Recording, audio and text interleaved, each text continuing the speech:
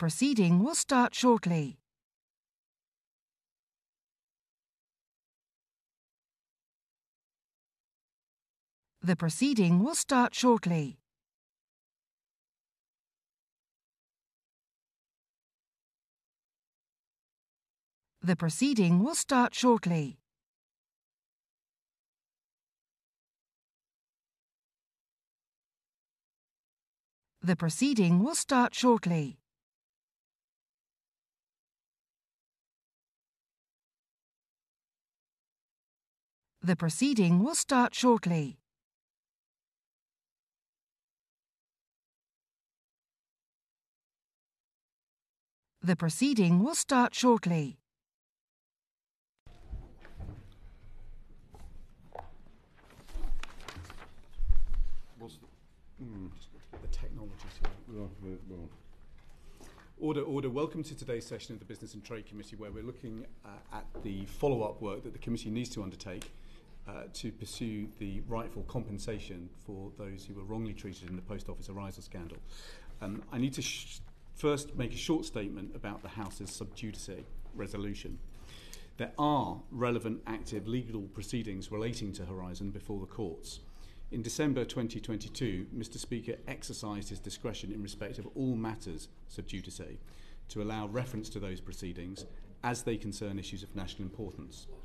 That waiver is ongoing, and it applies not only to speeches made by members on the floor of the House, but to remarks by both members and witnesses at today's oral evidence session. Nevertheless, I urge members and witnesses to exercise caution in what they say and to avoid referring in detail to cases that remain before the courts. I also urge members and witnesses to bear in mind that Sir Win Williams' Post Office Horizon IT inquiry is ongoing. With that, can I welcome Lord Arbuthnot and Neil Hudgell to the committee today. Would you like to just say a word of introduction for the record, and then we'll get into the questions? Okay, thanks, Dan. I'm James Arbuthnot. I was the MP for Joe Hamilton when I was the MP for North East Hampshire, and I'm a member of the Horizon Compensation Advisory Board. Thank you. Yeah, good morning. My name is Neil Hudgell. I'm a solicitor that represents 77 convicted sub-postmasters, 150 affected by the Horizon Shortfall Scheme, another potentially 200, so across a cohort of about 400 people affected directly by the Post Office scandal. Perfect, thank you. Lord Arbuthnot, if I may start with you. We've obviously now had a very high-profile drama. We've now had a promise of emergency legislation. What do you think that emergency legislation needs to include if we're to get to real justice for the sub-postmasters? The Horizon Compensation Advisory Board recognised that one of the major blockings of getting people compensation was the fact that of the 900 plus convictions of sub-postmasters over the years, only 95 now of those convictions had been overturned. And so all the rest were not able to get or claim any compensation. So the first thing that needs to be done, this is a mass problem that the British legal system has never had to deal with before, and it needs a mass solution. Precisely the terms of that mass solution and the extent to which it involves, for example, judges in overturning these convictions is a matter yet to be fully hammered out. But the Minister has committed, and I entirely trust his commitment, that the government will be working with the Horizon Compensation Advisory Board to work out the best terms for something that is frankly uncomfortable for the British Constitution, namely to have the legislature taking a part in overturning judicial decisions. But that's the first thing, overturning mass numbers of convictions. You held your hand up in order to stop me. After years of delay and dither and obfuscation, what is now, in your view, a reasonable time frame for finally making sure that everybody is recompensed for what they are owed? This has gone on for more than 20 years. And if we can sort it out by the end of the year, that would be a welcome change. Let's hope we can get it sorted out before August. But there is the bill currently, which has its second reading in the House of Lords this afternoon, to extend the time under which compensation can be paid. So, if I may resume my rant, the first item was overturning convictions, which will not be easy because people are not coming forwards. The second item has to be to speed up the payment of compensation or redress as Alan Bates would like it to be known, with justice. That needs to be done.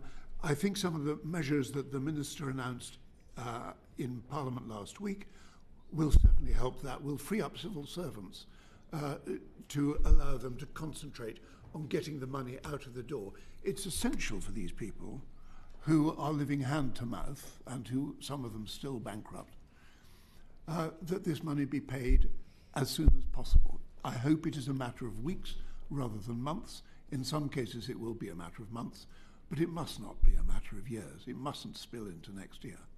Thank you. Neil, could you just take us through how many people, in your understanding, have actually received anything? Because as we've tried to put the picture together from public records, frankly, it's impossible to tell how many people have actually had what they're due. Yeah, there's a lot of moving parts to this, and obviously different schemes produce different outcomes. As my understanding, in rough numbers, that from the historical shortfall scheme, the majority of the original applicants have been paid out. There's a significant issue with that, in that most of those were paid out without the benefit of legal advice. It's something that exercises us greatly, but it's one of those things where there's so much to go at. Where do you prioritise? Within the convicted cohort of clients that we have, of the 73, 3 have been fully paid out. Three. Just three? 3, and then another, it's a slightly moving number, but between 28 and 30 have accepted the fixed £600,000 proposal. Most of the others have had some form of interim compensation, but not final conclusion. Let me just check this. Years after the key landmark cases, only 3 of those convicted have had a full and final settlement. Correct. I mean, I have some insights as to why I think that's the case. I think there are 3, in my mind, 3 key factors at play here, and it sounds perverse to say this, but I'm not sure that enough resource is thrown at it in terms of the right resource into the right areas. So, for example, routinely with the overturned conviction cases, it's taking 3 to 4 months to get a response to routine correspondence on items of loss. 4 months? Yep. In the HSS, it's taking 6 months to get a panel decision on small numbers of cases, which to me is indicative of maybe not enough people sitting on those panels. I equally think a real big issue, and I can't lift the bonnet here, I can only draw conclusions from what I see, but there are too many layers of bureaucracy. We have had examples of situations where decisions have needed to go through 4 layers of decision making to get an outcome. So we can agree something in principle with post office or lawyers. It goes through various iterations and either comes back morphed in different form or doesn't come back at all. And so I think that building on what Lord Arbuthnot says, that there is a need to streamline things here and produce a quicker process, because I agree that there is a capability to resolve these matters in the course of this year. But there is another factor as well that comes into play. We need to give the sub-postmasters the benefit of the doubt on key matters. So as it stands at the minute, we're faced with requests for information that go to finite detail in relation to heads of loss that have no supporting documentation, either because of the passage of time or because the sub-postmaster was locked out of the post office 15, 20 years ago and all the documents are in there. So post office have or held the documents, and now those people are being held to account on things that they have no support for. I think I'd say as well that there are some extreme examples here of document requests or information requests. So I look at the post office and their spend of £100 million on defending the indefensible. Yeah, I'm being asked to provide evidence of a client that's been to probation and spent money on £900 worth of travelling expenses over 15 years ago. So the proportionality is not there. And there is a really good opportunity now to change that dynamic and that's on the back of the on the back of the mass acquittal process. So we now seem to have a situation where, depending on the devil in the detail, but someone can almost self-certify they're not a criminal and open the door to £600,000 in compensation. If that self-certification is good enough in that forum, it's certainly good enough for innocent people that have been badly wronged to self-certify that it's cost us this, this and this, and therefore that forensic trawl should be relaxed and the benefit of doubt given to these poor people. Do you think that the bureaucracy is basically dragging its feet in providing redress? That's the only logical conclusion that I can come to. As I say, I'm not here to pillory people. I think that we have very good relations at face value with people that we deal with at both the business department and the post office. But it then seems to go into this machine, this abyss, and it morphs back out months later in a different form. So we've got the biggest miscarriage of justice in British legal history. We're years on from the key landmark case, and we still have red tape preventing redress for the victims. It all appears over-engineered to me. Douglas Chapman. Yeah, thanks very much, and thanks for joining us this morning. Lord Arbuthnot, I noticed in your CV that you were previously chair of the Defence Select Committee, and I'm sure during that time, when you were serving the committee, that you've seen a whole range of procurement contracts that have gone awry. Where does this one sit in terms of the seriousness of the impact it's had, not just on the sub-postmasters, but just in the confidence of the government's own procurement process? Well, this one sits quite separately from things like there was something that the Defence Select Committee described as a fiasco, which was the FRES, the Future Something Effects Service, which cost many billions. But this one has such human implications that spread throughout the country. For people who had been the leaders of their communities to be humiliated in front of those communities, that this is of a totally different order. And in terms of the £7 billion worth of contracts that Fujitsu have received from the government since 2012, what do you think the expectations might be on the part of the sub-postmasters in terms of any future contracts being awarded? Or, is there another horizon in your view that's sitting somewhere in some other government department where the same supplier has been implicated? Well, there could be. Will you forgive me if I tell you that I've concentrated mostly on this one, because it's just me and I haven't got a secretary or anything. So I have concentrated just on this, but I hope that Fujitsu would accept that they have played a part in the devastation that has been visited upon the sub-postmasters. And they might also like to accept that they should play a part in the redress that those sub-postmasters need now. And Dr. Hudgell, we've heard a lot about compensation and what's coming forward from either government or others. Where do you think Fujitsu sits in terms of their obligation to provide compensation for the people who, as we've just heard, have had their lives destroyed and have really undermined the whole procurement process for future suppliers as well?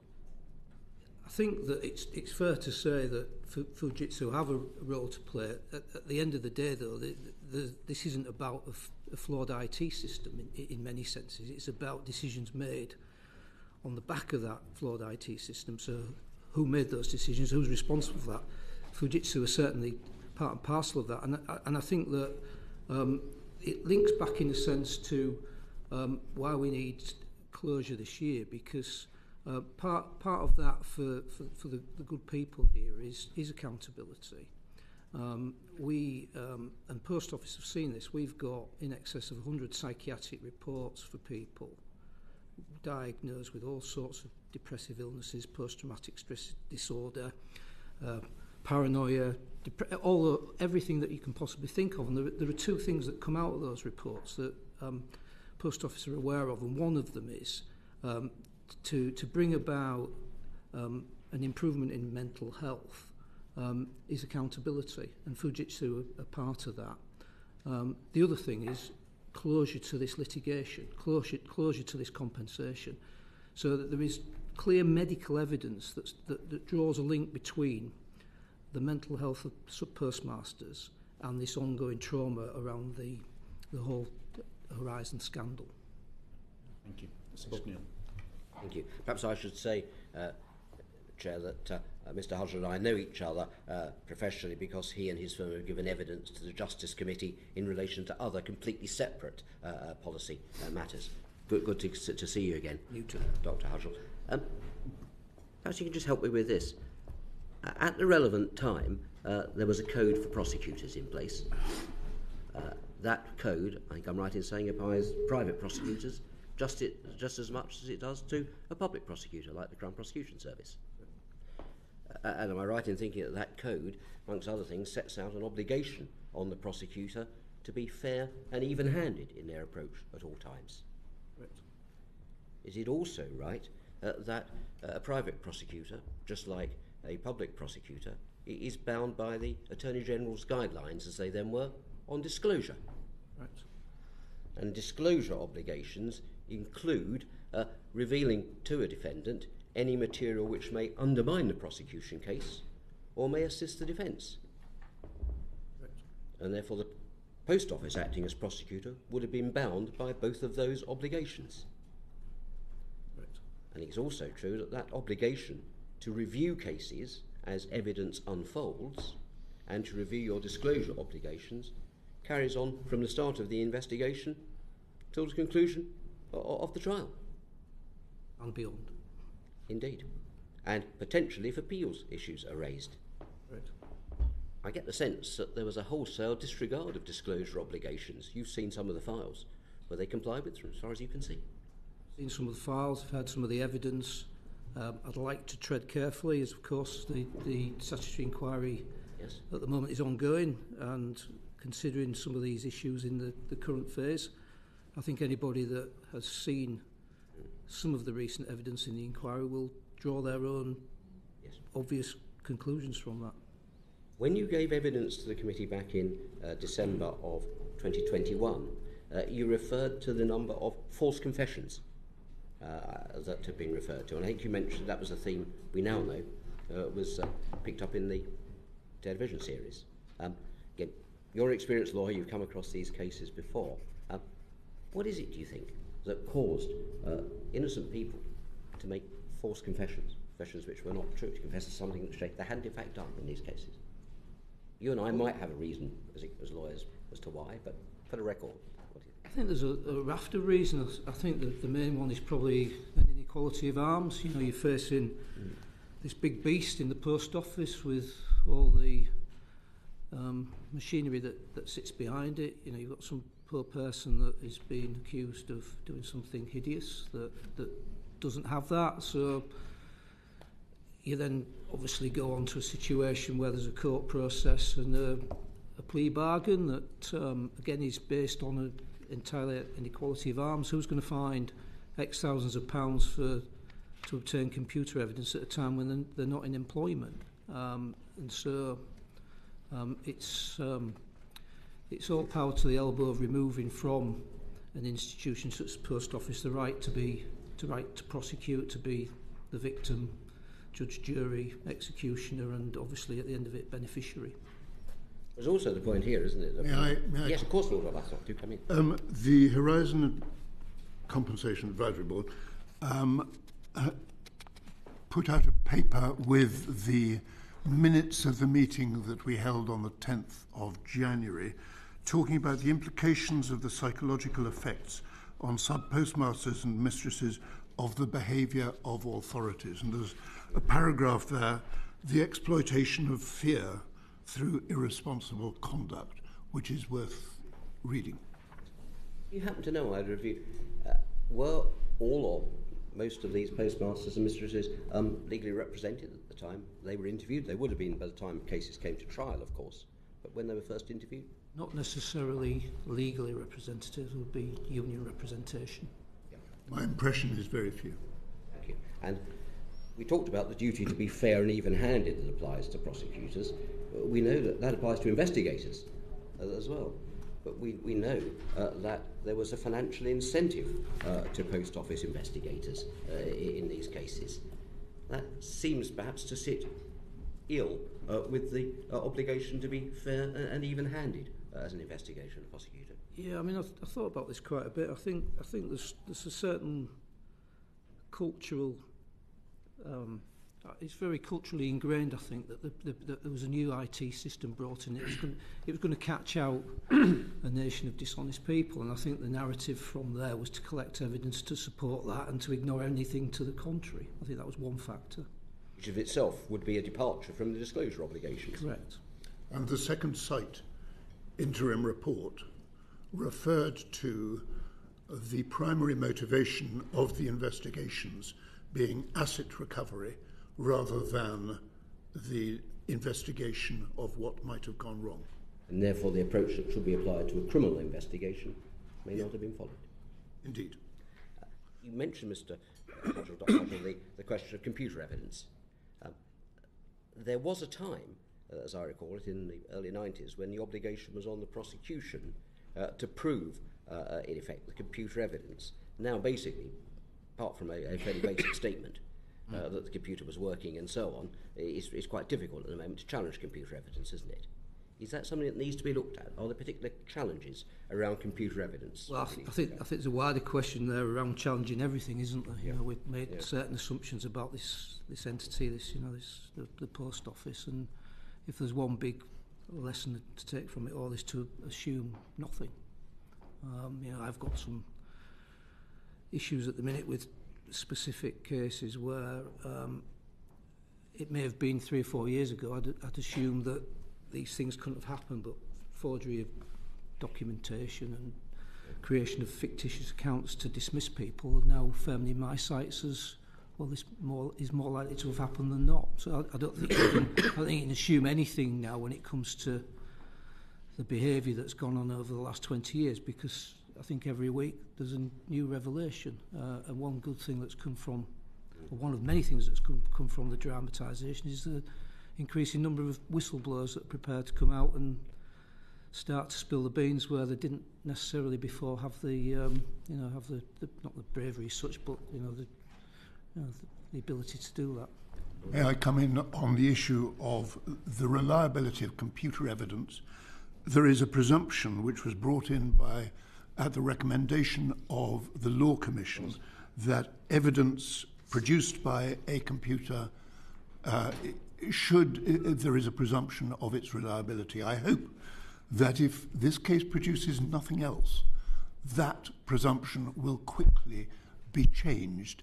Quite what to is up for discussion, but it needs to be changed because it is clear that very, very few, if any, computer programs are entirely reliable. Exactly. Can I just check, you said that many of the claims under the Horizon Shortfall Scheme and the Historical Shortfall Scheme were submitted without any kind of legal advice, and obviously the ITV drama has created a much bigger profile of the issue. Do you think that there are many, many more people who suffered who are now going to come forward with legitimate claims for redress? Well, up to this morning we've had in excess of 200 inquiries related to Horizon Shortfall. New inquiries. We've equally had in excess of 20 that have asked us to re-look at settled HSS cases. As I said earlier, my gut feel on this is there are a significant number of undersettled matters. I take some of that intelligence from a small cohort of cases where we've secured substantial increased offers that are still unsatisfactory. In one case, an offer that went from 120,000 to 220,000. In another case, similar-ish numbers, but on average at least a 25% increase. So there is real strong concern there that there are a number of undersettled matters because the vast rump of those cases were settled without legal advice and in fact settled at a time when interim payments were not routinely offered. That changed, as did the application to request further information. So it's a bit of a misconception to say that the smaller cases were settled off first, because you may have a shortfall loss of a few £1,000s, but if that in turn then gives rise to a suspension, termination and loss of business, the consequential losses are significantly more than the original losses claimed. But the Post Office is making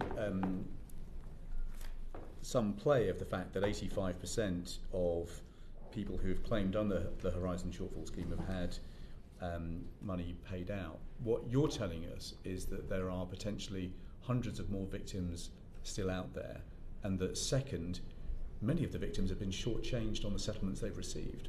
Yeah, both are correct. I think it may be a question to ask of the 85% that have settled, how many of those settled with legal advice? I think that would be a fair question to ask. I'll just come back to one sort of final topic, and that's this.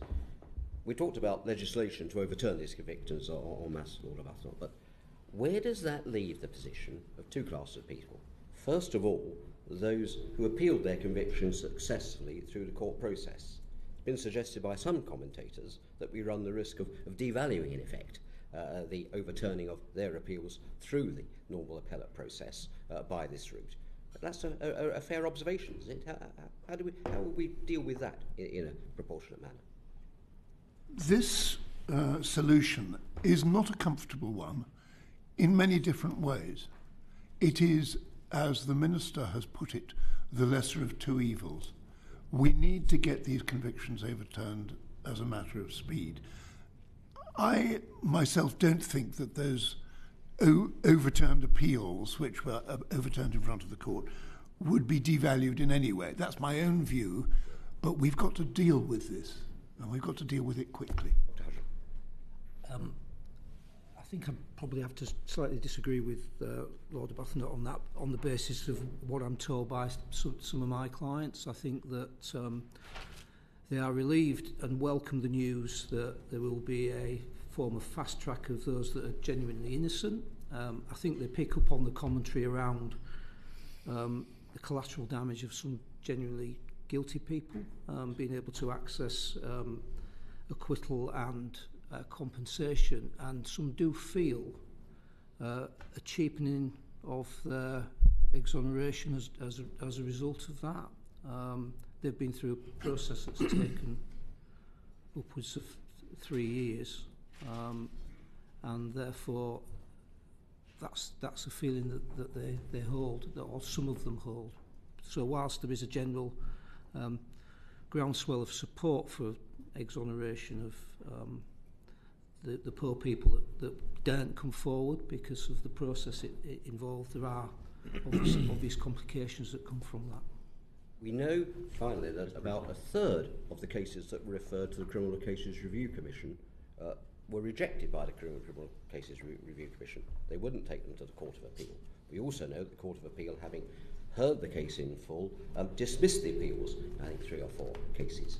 How should the legislation handle those classes of individuals? And are there lessons perhaps to be learnt as to the way the test that the Criminal Cases Review Commission applies should be reviewed or not? Can I come in on that? I think the Criminal Cases Review Commission referred cases to the Court of Appeal on 2 grounds. First was that the reliability of Horizon data was essential to the prosecution and conviction of the Post Office applicant, and it wasn't possible for the trial process to be fair. And the second was that the reliability of Horizon data was essential to the prosecution, and it was an affront to the public conscience. Now, since those cases were referred to the Court of Appeal, things have come out within the public inquiry about the investigators' behaviour and about the Post Office's entire approach to the ethics of prosecution, which I believe take us way beyond the application of horizon data. And therefore, I think that this needs to be considered with great care. Possibly those whose cases were overturned, they may need to be told, you have to go back to the Court of Appeal, but you will do so with government assistance, with legal aid, so that these things can be overturned by the Court of Appeal. But I think that that's still up for bottoming out, and we haven't come to any firm conclusion on it. Anthony, and then I'll bring in Jonathan Gillis. Thank you. Lord Arbuthnot, can I just ask you to comment on last week's announcements from the Minister and how you feel about them? I feel very good indeed about it, because this is a mass problem which required a mass solution. And I think his announcement on the overturning of convictions, precisely how that is actually done, we have yet to bottom out. But that announcement was very, very welcome. I can't remember when I first called for it, but a little time ago. And his announcement on the simplification of redress or compensation was also most welcome. I'll come on to the point about simplification of compensation, but can I just say that where we are at the moment is a complete breakdown in trust in nearly every part of the system. And the Minister's announcement, do you think that is going to give trust and confidence to those who are claiming? You started at the beginning saying it's and you've just said it again, a mass solution to resolve the situation. How do you bring forward those people who have absolutely no faith in the system, who perhaps have no confidence in signing a letter saying they did no wrong for fear of prosecution later on? Those are good points. And there will be some who will continue to refuse to come forward. And I beg them to come forward. The signing of the letter, well, it may be quite difficult to draft such a letter for those who may be said to have committed false accounting. Where they do they sign to say that they didn't? I don't know. It's difficult, this, but we will hammer it out in one way or another. Can I then just ask where you see the role of Parliament in on this? Because what we are about to do in terms of legislation to overturn convictions is unprecedented. Indeed, this whole situation is unprecedented and it's horrific. But does this set a dangerous precedent for Parliament to start overturning convictions? How does the judiciary respond? And what happens in future cases? It does set a precedent, but in such quite extraordinary circumstances that it is hard, I hope, to see that precedent being repeated. The largest, as I understand it, the largest number of cases that had previously come before the Criminal Cases Review Commission on any one issue was previously 10. When we're talking of 1,000 produced by one organisation doing private prosecutions in a way which was quite abysmal, I think that is quite difficult for us to see repeated. How will the judiciary respond? I don't think the judiciary is at all happy with its own part in these events, but I don't know exactly how the judiciary will respond. I hope they will accept that these cases need urgent overturning, because we can't have more people going to their graves with convictions still on their records. Doctor, I've just got two last bits and then I'll hand back to you, Chair.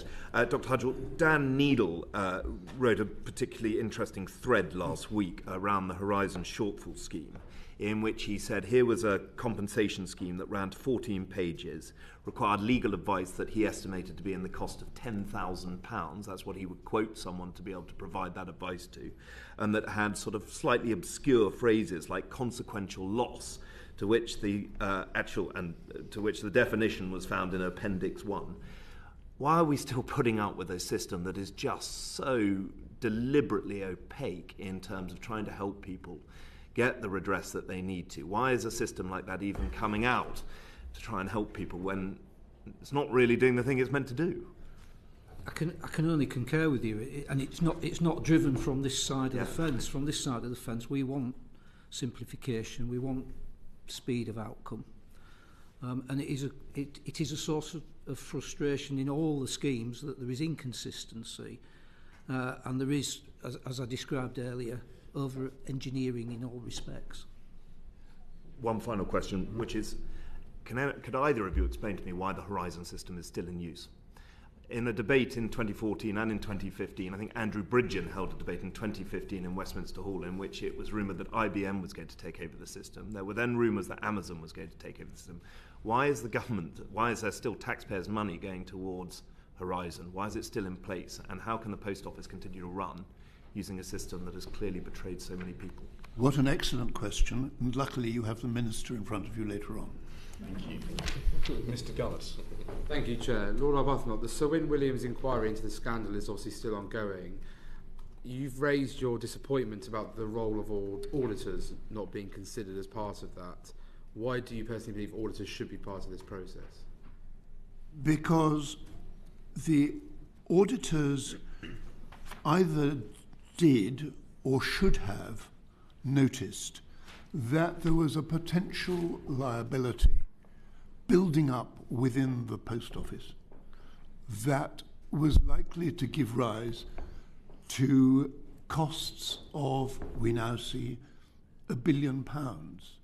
If the auditors failed to realise that, was it because they weren't looking at the right things, or was it because they were ticking boxes?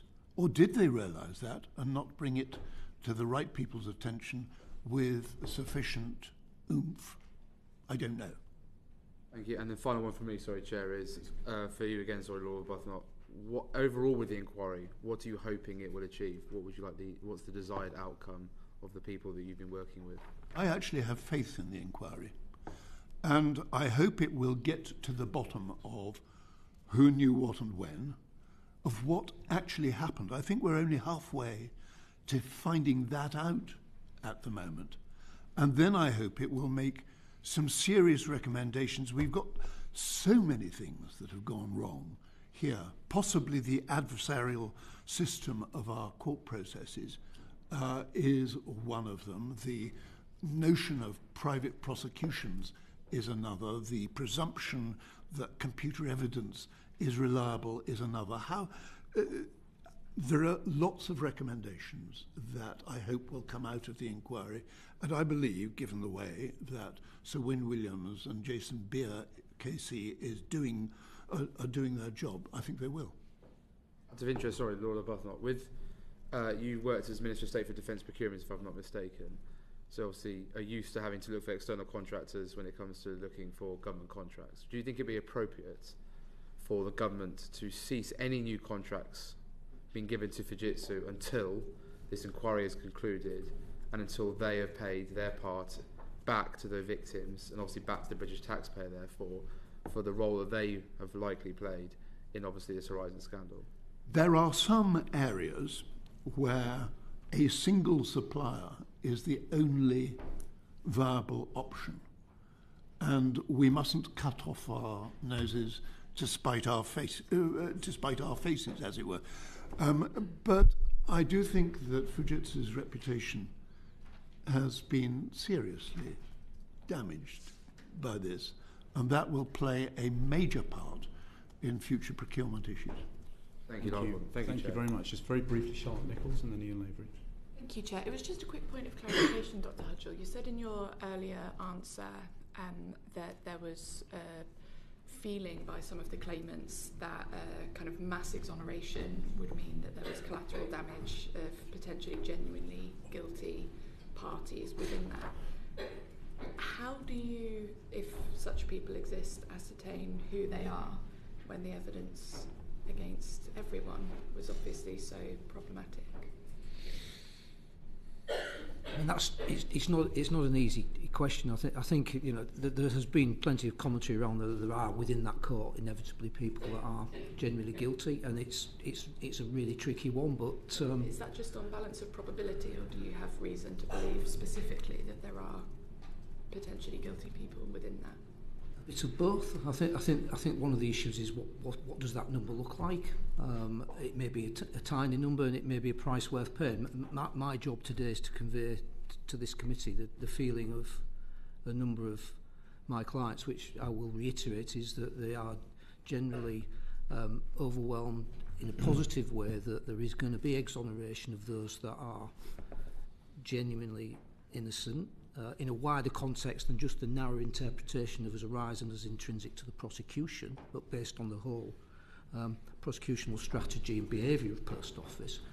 But inevitably this isn't an easy subject, and it does come with a number of caveats, and I guess that the devil is very much in the detail of how this all unfolds. Thank you. Ian Lavery. Thanks.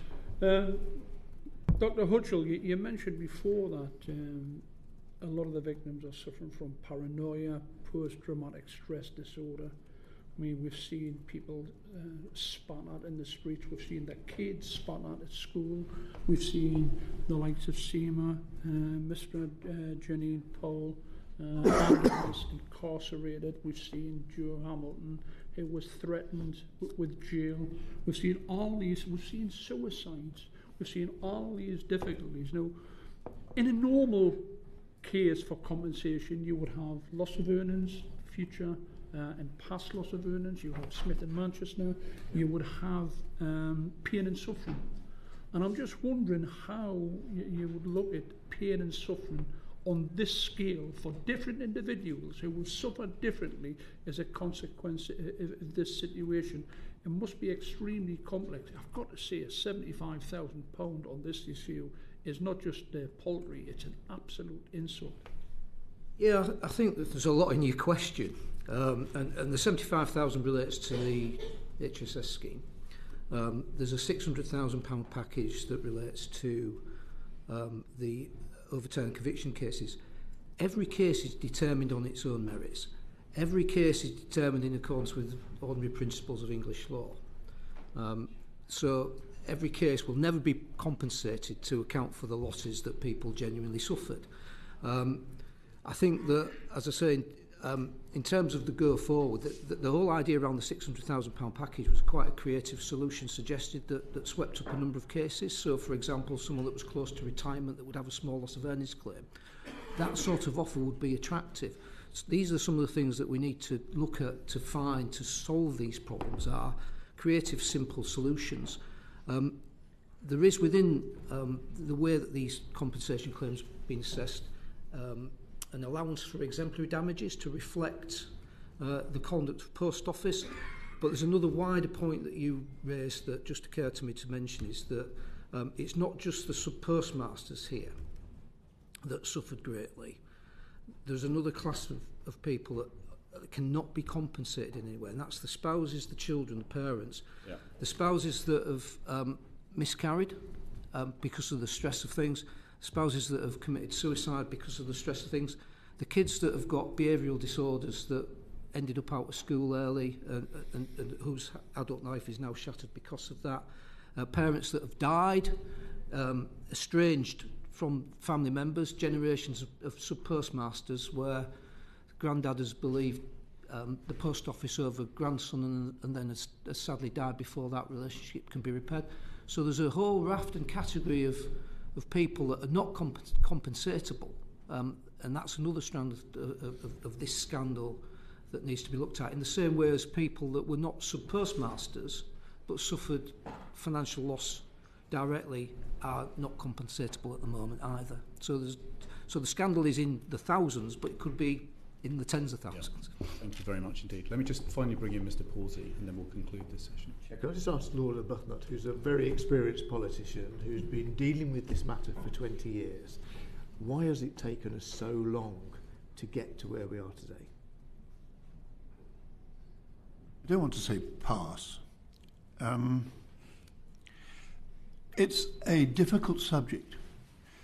You have people who have been convicted or pleaded guilty to crime up against the most trusted brand in the country.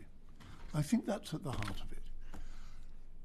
What the Post Office failed to realise was that the most trusted brand in the country was the most trusted because of the relationship that the sub-postmasters had with their communities. It wasn't the most trusted because of the brilliance of its management or the price of its stamps or the sparkling nature of its publicity machine. It was the relationship between the sub-postmasters and their communities.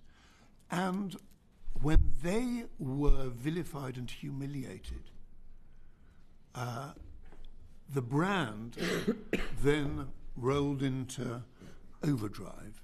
I think that may be it.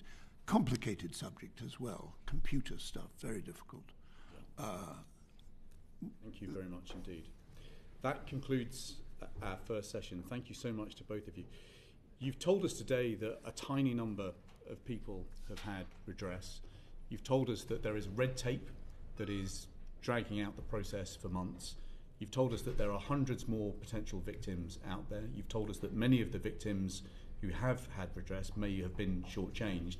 You've told us the legislation is potentially welcome and Fujitsu have a role to play in providing some compensation. You've set the stage very well for the evidence that we're about to hear, and we're very grateful to you for coming and speaking to us this morning. That concludes this session. Order, order. Thank you.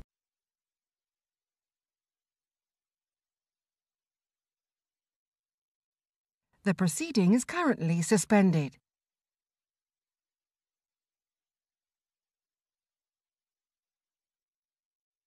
The proceeding is currently suspended.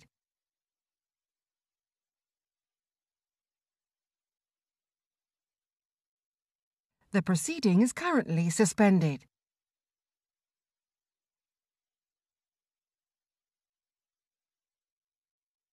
The proceeding is currently suspended.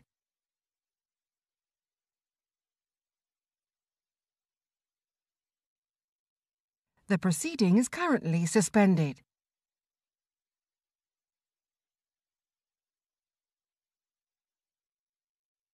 The proceeding is currently suspended.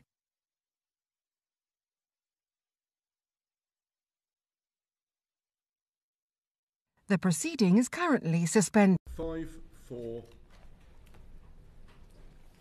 Order, order. Welcome to the second session of the Business and Trade Committee this morning, looking at the way we accelerate redress for the victims of the largest miscarriage of justice in British legal history.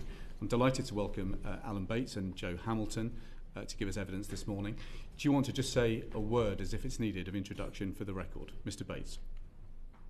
My name's Alan Bates, and I'm the founder and I suppose really the main mover with the Justice for Sub-Postmasters Alliance. Thank you. Joe Hamilton. And I'm Joe Hamilton, ex-sub-postmistress from South Warnborough. Thank you very much indeed for joining us today. If I can start with you, Mr. Bates. Are you now slightly furious that after a high-profile drama, after everything that you've been through, there are still so few people who have actually seen full redress for the scandal that was done to them? How are you feeling? I'm frustrated, to put it mildly. I mean, there is no reason at all why full financial redress shouldn't have been delivered by now. It's gone on for far too long. People are suffering, they're dying, we're losing numbers along the way. And it just seems to be tied up in bureaucracy. And that seems to be the big problem. I mean, this scheme, the current scheme, started in March 2022. And I mean, that's 22 months ago now. And there are very few cases that have actually gone through or come out the other end. So it is frustrating, to put it mildly. Okay. Yeah, well, I'm in a different scheme. I've been in the overturned conviction scheme, and I know that is painfully slow, and they have to literally drill into the minute details of everything they think you might be claiming. It's almost like you're a criminal all over again. You've got to justify everything, and they get forensic reports for this and forensic reports for that, and you put it back into the machine, and then months later it comes back with a query. You send it back, and months later again it comes back, and You know, there has to be a way that, I mean, I don't have access to all the data, but there must be a way where you can see people in different bands and sort out a simplified version that won't be so costly for the government either. But it sounds like after all the hell that you've been through, you're still going through hell to finally get justice done. It's almost, yeah, it's almost like you're being retried, because everything you say you'd like, they say, oh, we'll justify that, and it just goes on and on and on. And you must be in touch with others who are having similar experiences, aren't you? Yeah, I mean, everything has to be backed up with paperwork, and yeah, it's just nonsense, you know. What's the impact on you of having to go through all of that over and over and over again? Well, I'm pretty much out the other side, but so, you know, I'm fighting for the group that still haven't had, they had virtually nothing. I mean, I'm not privy to what they actually have had, but I've heard, you know, they've had tiny interims, and literally they're in this factory of bureaucracy that just swallows up paperwork. Mr. Bates, have you had evidence and experience shared with you of what people are going through to try and finally get what they're owed in terms of redress? Well, I mean, I'm only involved with the GLO group, as in the Group Litigation Order Group, the ones who brought the court case against Post Office initially, and who got left behind afterwards, realistically, but eventually they're caught up. But I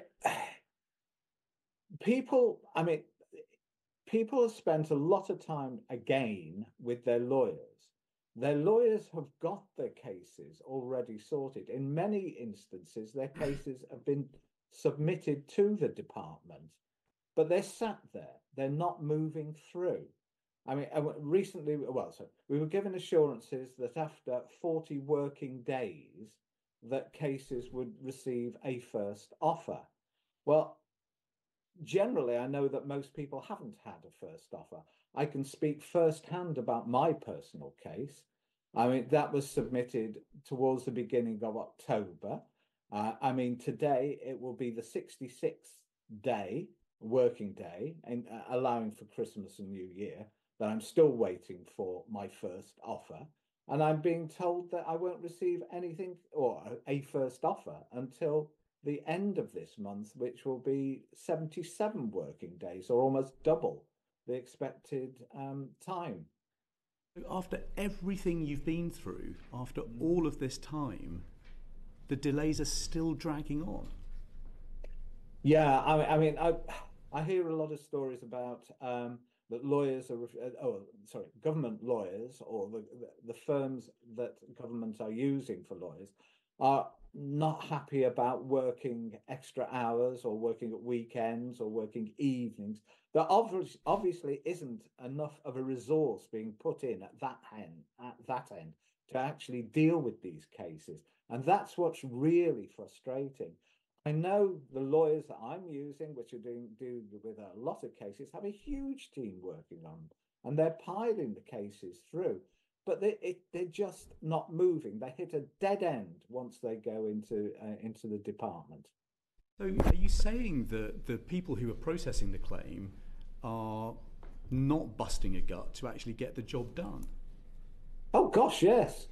I mean, after my claim had gone in, and mine's just in the queue like everyone else's, not being dealt with specially at all. But I mean, after mine had gone in, it took them, I think it was 53 days before they asked 3 very simple questions. I mean, it's madness. The whole thing is madness. It's not being driven, and there's no transparency behind it, which is even more frustrating. We do not know what's happening to these cases once they disappear in there. I mean, I know we like red tape in this country, but I mean, this is insane. No, it's bogged down. Absolutely bogged down in red tape. Julie Marsden. Thank you very much, Chair, and welcome to you both. The ITV drama has undoubtedly provoked a huge response from the public all across the country. Empathy for the incredible, dreadful situation you've been in for such a long time, and outrage on the same thing. One of the things that that strikes me, and I think strikes a lot of people, is that postmaster after postmaster were telling the same story. They were in the same position, telling the truth, and were not believed. And in fact, were told that you're the only one.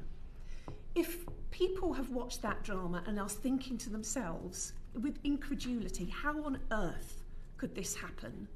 What's your assessment, and what would you tell people who watch that? From your experience, how on earth could that have happened? Alan, can I start with you? How would it happen? I really think it was because of post office. I mean, when you take on a sub-post office, you actually invest a large amount of money in that business. And as happened in my case, when they fell out with me, they walked off with that amount of money.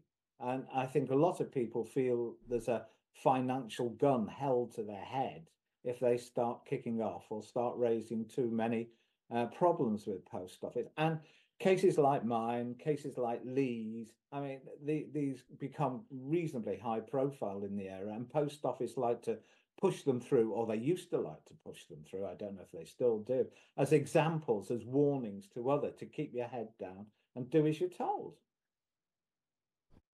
What about you, Joe? I was the opposite. They convinced me that it was all my fault.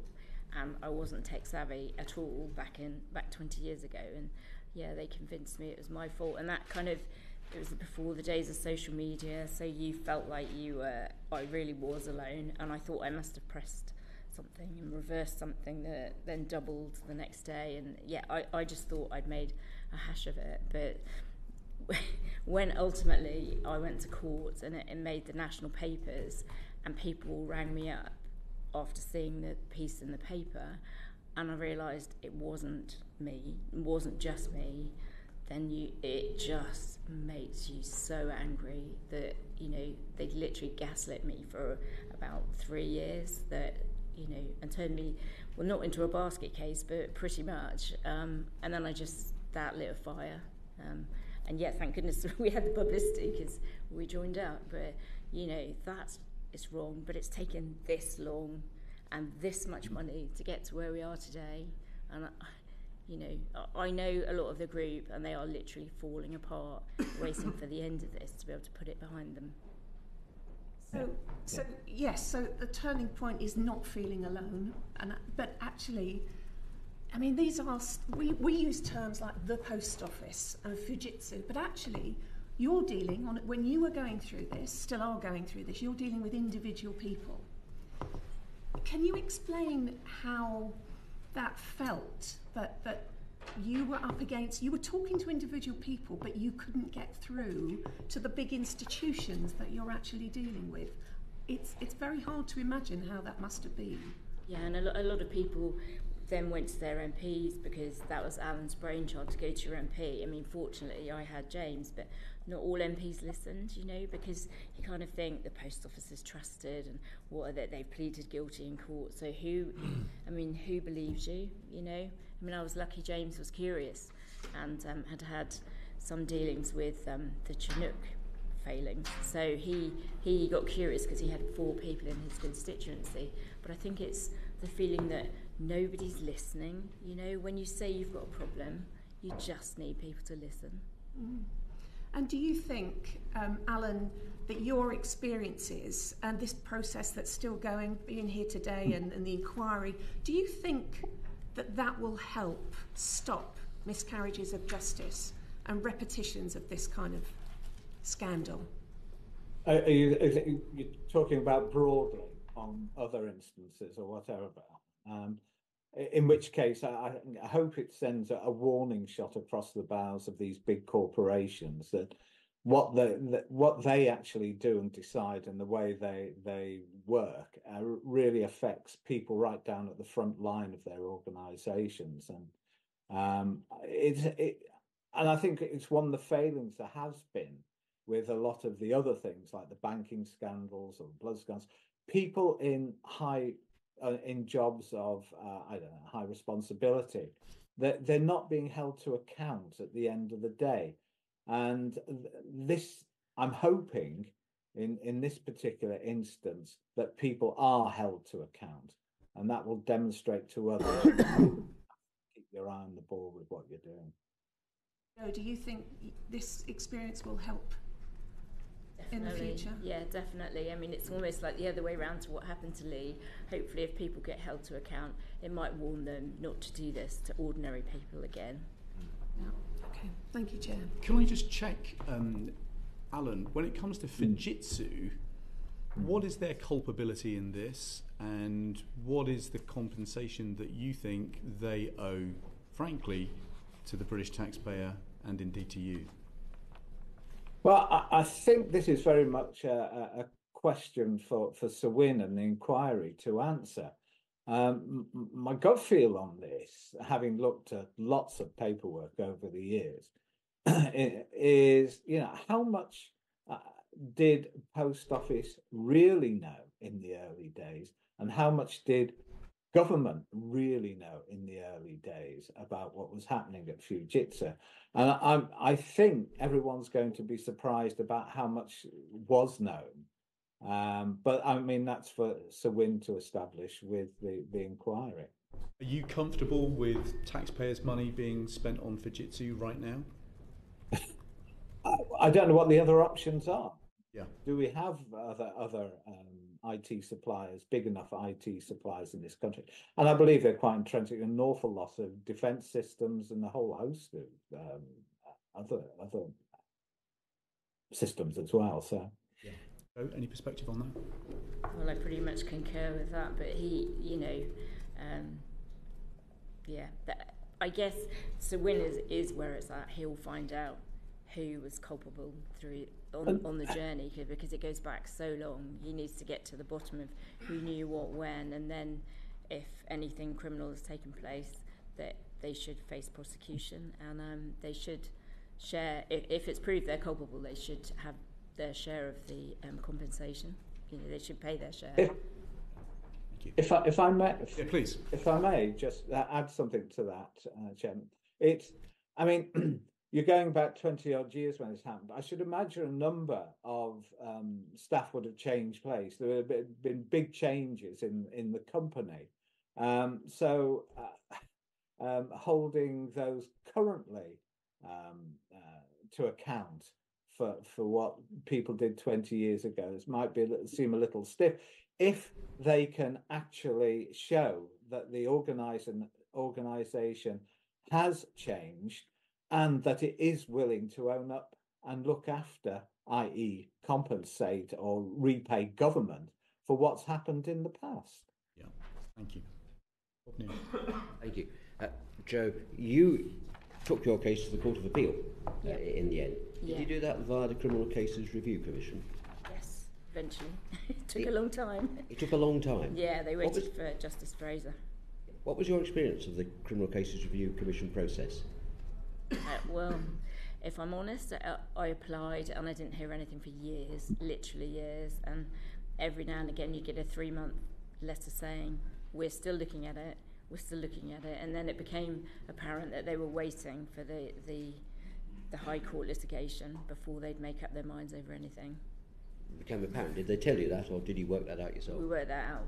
Yeah, we did hear on the grapevine that they wouldn't do anything, as it was so close to the litigation the judgment coming out. They wouldn't do anything until it came out. When it got to the Court of Appeal, the Post Office in your case conceded that they behaved improperly, and the judgment of the Court of Appeal set out in details what was wrong with the process and why your conviction was unsafe. So mainly because they did it when they knew I hadn't done it. But you went through that process. Yeah. What's your reaction to a piece of legislation that exonerates everybody, including those people who haven't gone through the process that you did? I mean, where does that leave you feeling? Does that diminish your acquittal by the Court of Appeal or not? I don't think it diminishes mine, but a bit of you thinks, but then something's got to happen because there's 900 cases. It's not perfect, do I get the sense? But you're not perfect, but I think it's the only way. Ian Lavery. Thanks, Chair. Good morning, Mr. Bates and Ms. Hamilton. I wonder the threat of a prison sentence, what sort of impact that actually had on you. Yeah, obviously it must have been horrific. It really must have been horrific. I wonder if you could explain to the committee, you know, when you were actually on the helpline trying to seek advice from the post office and you actually had your computer in front of you and they were explaining how to remedy the issue, and then your deficit it doubled, I believe, in front of your eyes. Can you explain to the committee how we actually felt at that precise moment of time? I mean, at the time I felt helpless. When they told me I was the only one that was having problems, I just presumed it was me because, you know, I didn't know any better. And I always thought they said reverse this and reverse that, and I thought, oh, it'll all sort itself out. But it didn't, and it's, you know, they kept my wages, and then I remortgaged and put money in, and because I had such a long lease on the shop, I knew if they sacked, because they said they'll sack me, and then I thought, well, the whole thing will collapse, and I felt I had no choice but to run with it and keep putting money in. Absolutely desperate situation. And I mean, the reports, and many of them might be exaggerated, I'm not sure, say that you remortgage, you borrowed money off your parents, etc. What a horrendous situation you find yourself in, and you eventually repaid the money back to the post office. Have you any idea where that money went? No, I've heard it goes into the suspense account, and then eventually gets hoovered into profit and loss. But how would you feel, Ms. Hamilton, if you thought that your money was put in the post office accounts, and the profits from that account went to dividend holders whilst you were suffering the way you were, and potentially some top executives in the post office received some of your money in terms of bonuses? Ironic, isn't it? how would that actually make you feel, honestly? Yeah, well, it's sickening, really, to be honest. The fact that we were shouting so loud at one point, and everything was known, and yet our money was just being played with, you know, because they looked profitable at one point, and it was our money. Thanks very much for that. Mr. Bates, last week the government announced a promised upfront payment offer of £75,000. I wonder what your initial reaction is to that, what the reaction is from the people who you've been in contact with, and, you know, will many of them people be taking up the £75,000, or do you believe that, you know, like there'll be a large proportion, or what proportion, in fact, do you believe will accept that, or will you know, march towards full compensation? I think there probably will be some that it will suit in there, but at the moment, I don't think there's any detail that's been published about it, or that was my understanding. And the other question about it is that the few cases that have gone through in the GLO scheme, which I always refer to as the low-hanging fruit, which are the low-value ones, I mean, will they be able to claim a top-up to the £75,000 as well? I mean, I think there's a lot of questions to be answered about the scheme at present, and I don't think, until they publish the details, it's a bit hard to comment. And basically, the huge question is, can a figure ever be calculated which will fully redress the situation that individual sub-postmasters found himself in? It's been really interesting already this morning, Alan, to see that potentially spouses of victims, children, family members in no way will be compensated as a result of that. How do we actually calculate the correct type of compensation for each individual involved? You'll never get it exactly right, but I mean, this is something I've been after for a while. that where there has been health or mental issues in the family along the way, they need to be assessed as part of this scheme, and it needs to be transparent, and it needs to be consistent across the whole board as well, because at present it's not included in a sub-postmaster's claim. I mean, and I think when I've raised this in the past, government have said, "Oh well, we do consider it when we're working it out," but it's not structured, it's not transparent, and it needs to be introduced. And as far as the GLO scheme goes, I think it probably affects maybe a fifth or a sixth of all the claimants, maybe more, but it's around that sort of figure. But I mean, you're right. This financial redress will never put things back for people. But this is money. This is something which I get annoyed about when people call it compensation. This is money that they are due. This is money to put them back into a position that they would have been in had Post Office not done what it did to them. So it's not really compensation, which is why I keep calling it financial redress. Sorry. I think what you're saying basically, just to conclude, a lot of the money in the first place was yours anyway, and you're just getting it back. Is that fair to say? That's certainly a part of it, but it's also the loss, as has been discussed before, it's the loss of the earnings that they've got. It's the loss of their investment in there. You know, it's all this that they would have had in the future. Thanks. Thank you, Chair. One of the recurring themes throughout this has been all of the people that thought that it was only happening to them, and the gaslighting that you referred to happening, Joe. The Justice for Sub-Postmasters Alliance has obviously done some absolutely extraordinary work in convening those affected, supporting them and seeking justice. But I'm interested to know your view of the role of the National Federation of Sub-Postmasters within this, as surely there's alarm bells that should have been going on there, and an expectation from their members that they would get support that didn't materialise. Do you think an independent trade union could have made a difference here? If I could start with you, Alan. Oh yeah, I mean the Federation were in bed with Post Office from day one, and as far as I know, they probably still are, because they're paid for lock, stock, and barrel by Post Office. It should be entirely independent. It really has to be. I mean, it's utter madness. They've refused to support any sub-postmaster in any legal action against Post Office. In fact, I believe it was it's incorporated into their charter that they were not allowed to act against Post Office, otherwise they'd lose their funding. Joe?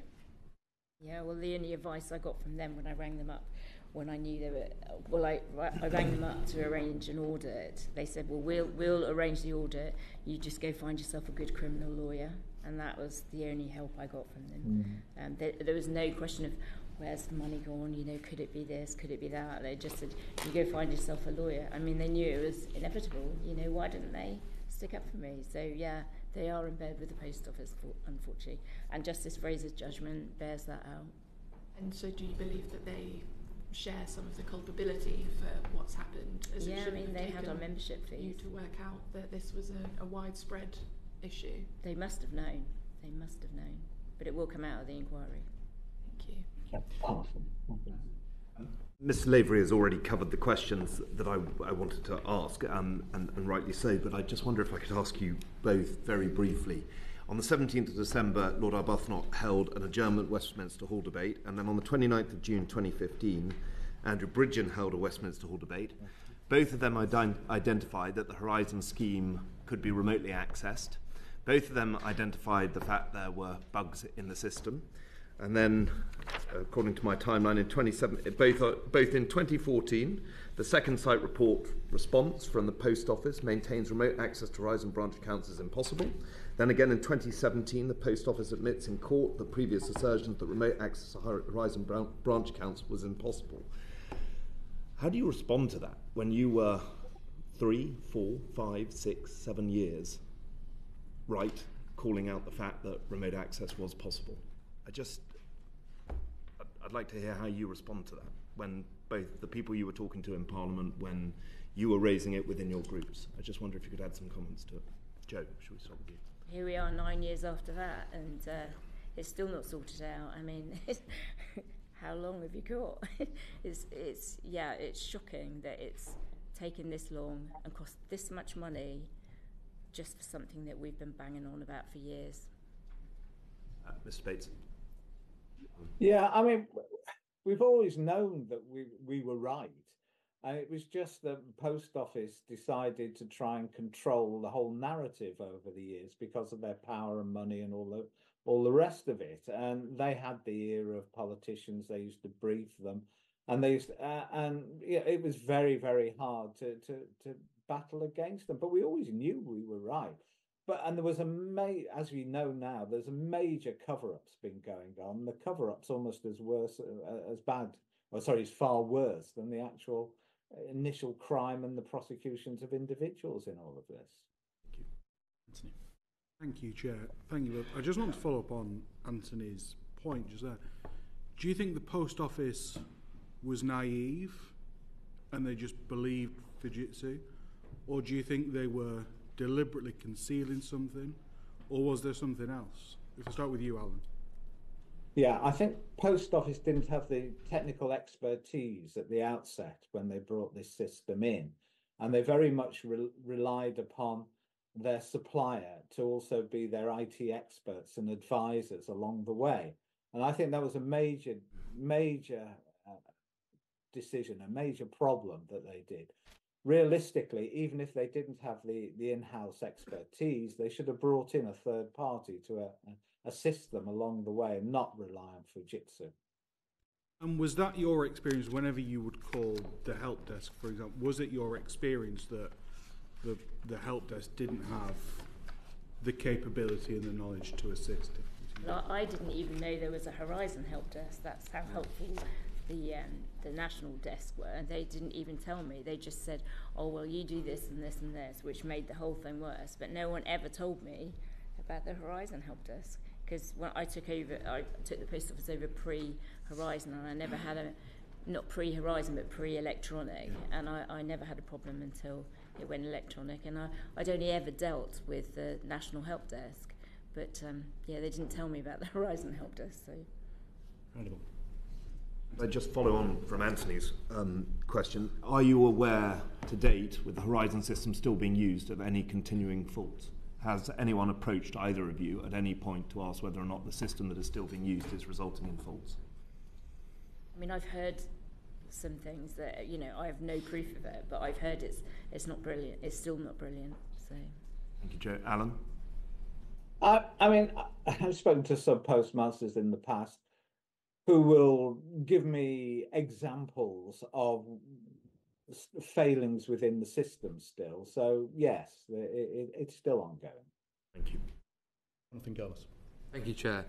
Mr. Bates, Ms Hamilton, may I first of all apologise. I might be one of the only people in the country who's yet to actually watch the ITV drama, not through any deliberate choice, but with having two young children, I'm stuck between Paw Patrol and many other shows in evenings, and normally fall asleep whilst trying to get them to bed. Thank you for that. But I know. Well, just to fill it. But my father is a good judge of character, someone who is a very godly man. And only once in my life has he ever sent me a raging text message, which shocks me to my core. And it was following this ITV drama and seeing the injustice that you and many others have had to suffer. And that's why I wonder, so far as you're concerned, do you think, despite what Minister Hollinrake has said on the floor of the House and obviously in subsequent interviews about emergency legislation, about the processing scheme, obviously the drama actually bringing to the public's attention what you've both had to go through as many all the other victims, do you actually truly believe justice will ever be achieved? If I start with you, Ms Hamilton, first. Well, it'll never let my mum and dad see me have my conviction course, so to me that's what it all looks like. But, apart from that, we need to see deeds, not words. You can say things, but I just think for everybody now to draw a line under this, the very minimum is the GLO group who are still left looking for money. It needs to be fast-tracked. There has to be a way of applying a bit of common sense to this and cutting out all the red tape. Mr. Bates, sorry. Yeah, Joe's right, especially the GLO group. Well, I mean, all of them, but I mean, the GLO group, they've been at this, many of us, for 20 years or so, and they've got to put this out. You know, I was talking to one of the group at the weekend. She's 91 years old. How many more years has she got to wait for financial redress? I mean, has she got to wait till she gets a telegram from the king? I just, you know, it's ridiculous how long the system is holding this up. It is absolute madness, and it's very unfair, and it's cruel. Thank you, Chair. Thank you very much indeed. Let me just conclude with a couple of questions that we just need to check. Do you think that there are many victims still out there who haven't yet come forward, Mr. Bates? There are people contacting me now who have had losses over the years and have disappeared, and I'm sending them on to lawyers these days. But so yes, they are starting to come through again. I had a text in the taxi on the way over from Good Morning Britain this morning from someone who'd been to prison, and so I'm going to pass her on to Neil. I said, give me a chance, I'll get out of this and I'll get back to you. And so I think there are people out there. And we've heard that some people who have taken financial redress didn't get legal advice when they put their claims in and may therefore have been shortchanged. Is that your view too, Joe? Yeah, well, for sure it will be. Yeah. Okay, Mr. Bates, is that your perception? Yes, yeah, I think so. And so finally, what are the key tests for the legislation, Mr. Bates? What do you think this legislation that the government has now promised must achieve?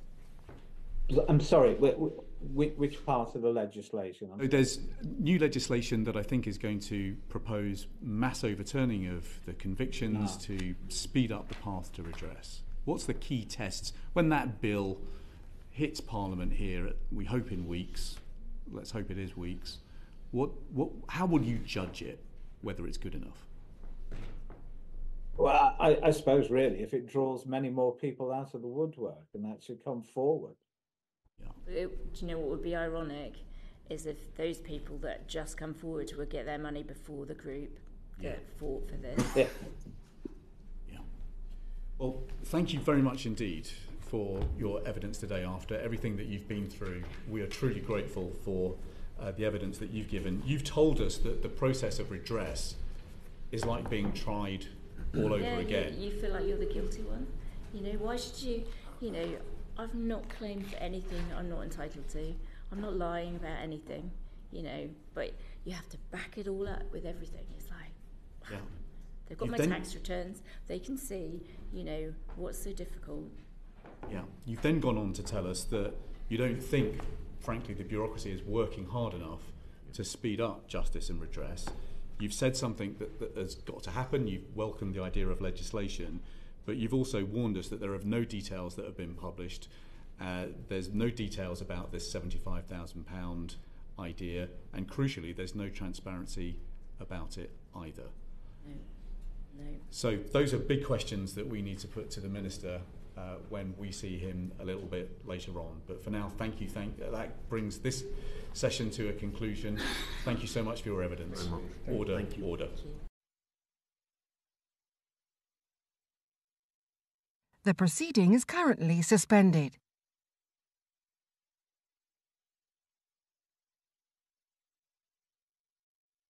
The proceeding is currently suspended.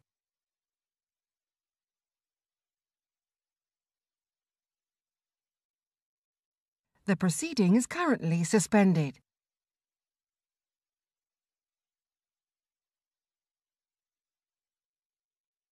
The proceeding is currently suspended.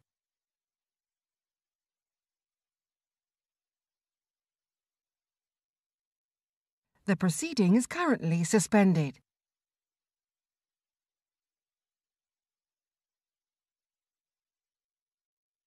The proceeding is currently suspended.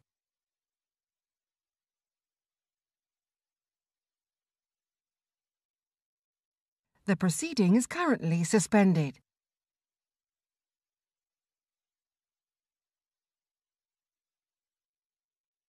The proceeding is currently suspended.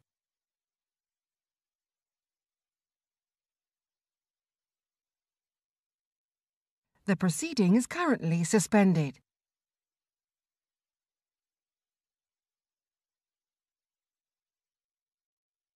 The proceeding is currently suspended.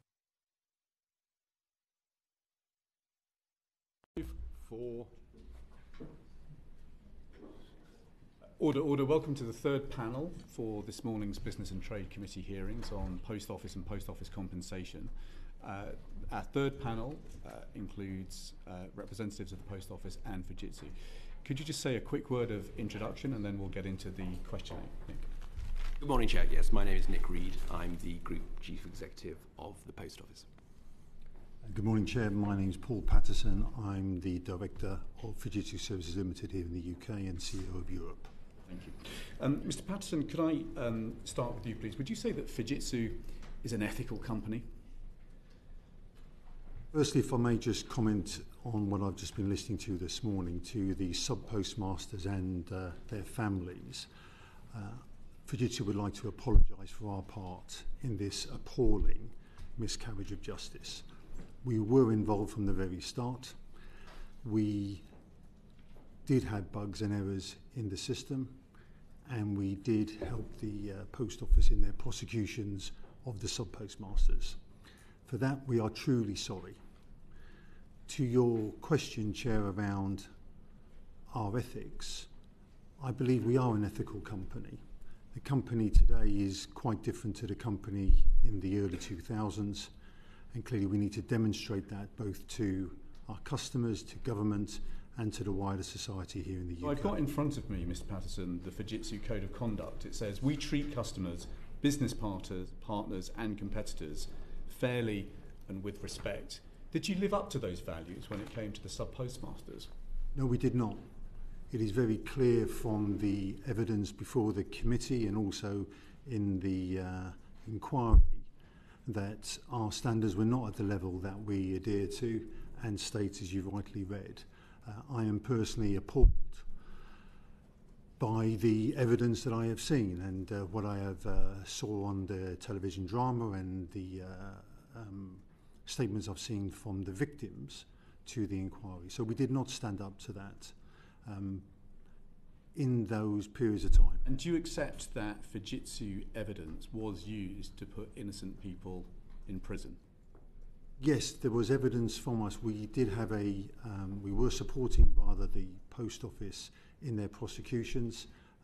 There was data given from us to them to support those prosecutions, so yes. Do you accept that before 2010, your staff knew that there were problems with the Horizon system? The information that was shared with the Post Office as part of our contract with them was very clear. So the Post Office also knew there were bugs and errors. They also just to zero in on this, did staff in your organisation before 2010 know that there were problems with the Horizon system? So I believe that Simple yes or no? Well, I don't personally know, Chair. I think the inquiry is looking at that very point that you. What's your gut feel? My gut feel would be yes. Okay. So you've said that you're an ethical company. You've said that your evidence was used to put innocent people in prison. You've said that staff in your organisation knew that there were problems with the system. Can you tell us how much you now think your company should contribute to the compensation bill? The inquiry is dealing with some very complex matters over... But is there a moral obligation, Mr. Patterson, for you to contribute? I think there is a moral obligation for the company to contribute, and I think the right place to determine that is when our responsibility is very clear. There are many parties involved in this travesty. But I've just read your last set of accounts which have been published. You've not made any provision in those accounts for a contribution to the compensation, but you're telling the committee today that you believe there is at least a moral obligation for Fujitsu to contribute. When the inquiry finishes... That's a simple yes or no. Well, so is there a moral obligation for Fujitsu to contribute? I've already answered... It's okay. You can keep going. Okay, sorry. Yes, I believe there is a moral obligation, and I've already said that. I think it's also important that the inquiry deals with these very complex matters with all the parties involved. Yes, we have a part to play. Yes, the Post Office. Already this morning we've talked about lawyers, we've talked about the law. I think all of those matters need to be discovered to bring transparency and to bring the truth. And in that context, absolutely, we have a part to play and to contribute to the redress, I think is the words that Mr. Bates used, the redress fund for the sub-postmasters. Thank you very much. Mr. Lavery. Thanks, Chair. Mr. Patterson, do you accept that the existence of a Fujitsu covert unit, as shown on the ITV documentary, actually existed, whereby members of your team were able to access sub-postmasters' computer systems in their own offices and were able to change data without sub-postmasters knowing that had been done? I don't recognise the term covert. I wasn't there. Did it happen? Was that happening? So we have already stated that there was remote access to these systems. What took place or did not take place in those interventions is certainly, I know, one of the streams of work that the inquiry are looking at as well. But there was remote access. I mean, covert means in many ways secretly. If you've got people in your offices or wherever accessing remotely the sub-postmasters' accounts and altering them, that's covert, isn't it? So without the sub-postmasters having any idea whatsoever of that happening, in fact, it would border on, I'm not a solicitor, but certainly would border being on illegal in my view. The support and the interventions from remotely from Fujitsu has been documented, and it is clear. The Post Office was certainly aware of that remote access, and that was clear for some period of time. The Post Office denied that, didn't it? I believe they did. So the Post Office weren't telling the truth at the time. Is that your understanding? So I only know what I know, and I know that certainly as part of that process, the remote access was documented and communicated. What would you say to that, Mr. Reid, that the Post Office were very much aware but denied it? I've only been in the organisation since 2019, so it's difficult for me to comment. I think the most... You've got to comment on the Post Office. You're in charge of the Post Office. I think the most important place for the commentary is going to be Sir Wyn Williams's inquiry. We are obviously cooperating with him wholeheartedly to make sure that all information that we have and that we are aware of is supplied to that inquiry. And clearly there will be individuals from the Post Office who will be providing witness statements and who will be coming forward to give insight into that. I mean, there's whistleblowers have come forward and said that undoubtedly there was problems with the Fujitsu system, the Horizon system. Why did Fujitsu or the Post Office just sit back and take absolutely no notice of the sub-postmasters rather than listen to them and try and help them and get the issues resolved amicably? Basically took the attitude that you're just going to prosecute these people, and basically they were feared for the livelihoods. Some actually committed suicide as a result of the Post Office policy. Why was this the case? Well, as I say, I can't answer specifically for what was happening pre-2015. I simply wasn't in the business at the time. What I can empathise with is that I've spent a lot of this last year speaking individually to postmasters who are victims of the scandal, and I've had private meetings with over 30 of those, and a number of them have certainly talked to me about the trauma associated with this, the way that they were treated and handled, and I think that is something that has come through in the human evidence that has been displayed at the inquiry, and also that has come through very, very clearly in the way that they were treated. And clearly from our perspective, we want to make sure that we as an organisation are giving Sir Win every single opportunity that he has to make sure that he can get to the truth. And that is clearly what the... We would expect nothing less. Absolutely agree with you, Chair. That is exactly what we need to do. We know it's an extremely complex situation. It's been going on for 25 years. There's an enormous amount of documentation and data, but we want to make sure that we give him every opportunity to understand what exactly happened, who was accountable, and indeed what we do next. What happened to Joe Hamilton and others, monies who they repaid? What happened to that? Well, I've obviously become aware as a consequence of the evidence that's been provided that there is an on-running issue associated with suspense accounts.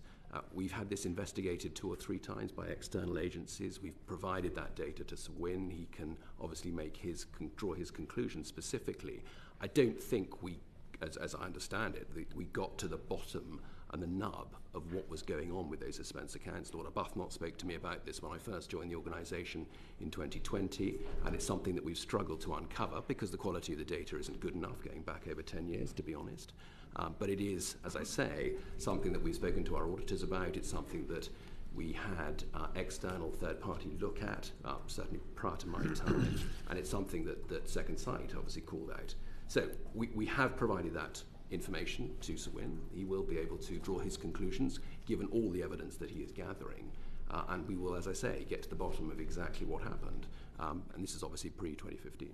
Is it a possibility that the monies that the sub-postmaster paid ended up in the coffers of the post office, and then as part of the profits the monies were then paid to dividend holders, and indeed could have been part of hefty numeration packages for the post office executive? It's difficult to say. I mean, as I say, this is pre-2015. I don't have the context of what the... But is it possible? It's possible. Of course it's possible. Absolutely, it's possible. Mr. Patterson, why at the time, you knew that there was glitches in the system? Why did you sit back and do absolutely nothing about it? I don't know. I really don't know. And on a personal level, I wish I did know.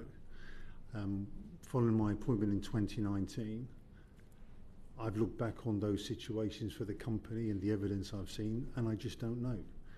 What I do know is the inquiry is looking at this very point of who knew what and when, and what action they did or did not take to draw attention to the concerns. I just don't know. Mr. Reid, in I think it was 2015, the Post Office executive Paula Venables told the committee that she believed that the prosecutions were sound.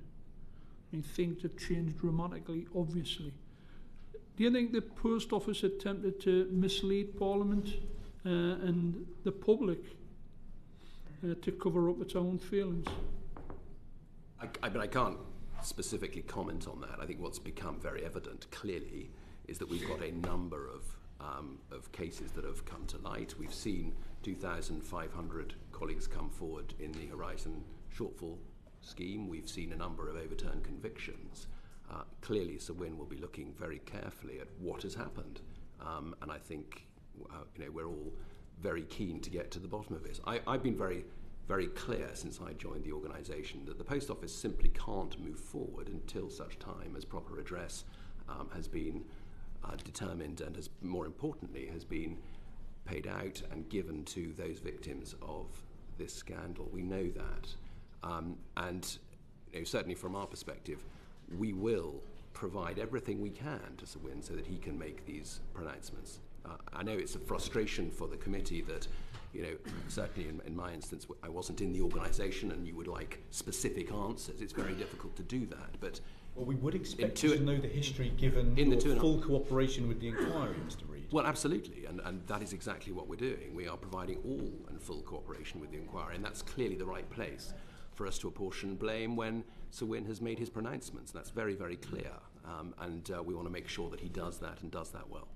Chair, can I just say, I've asked 3 or 4 questions. I haven't had one answer yet. And the reality is you've got the head of the post office, head of Fujitsu, that department, and the answers have been absolutely negative. You know, if we bring in people in front of the committee, we would expect them at least to have a knowledge of the history of what's happened. Something as big as this, and the answers have been, well, I haven't had any answers to the questions which I've asked, and I'm not frustrated, I'm absolutely appalled at the answers which I've received. Thanks.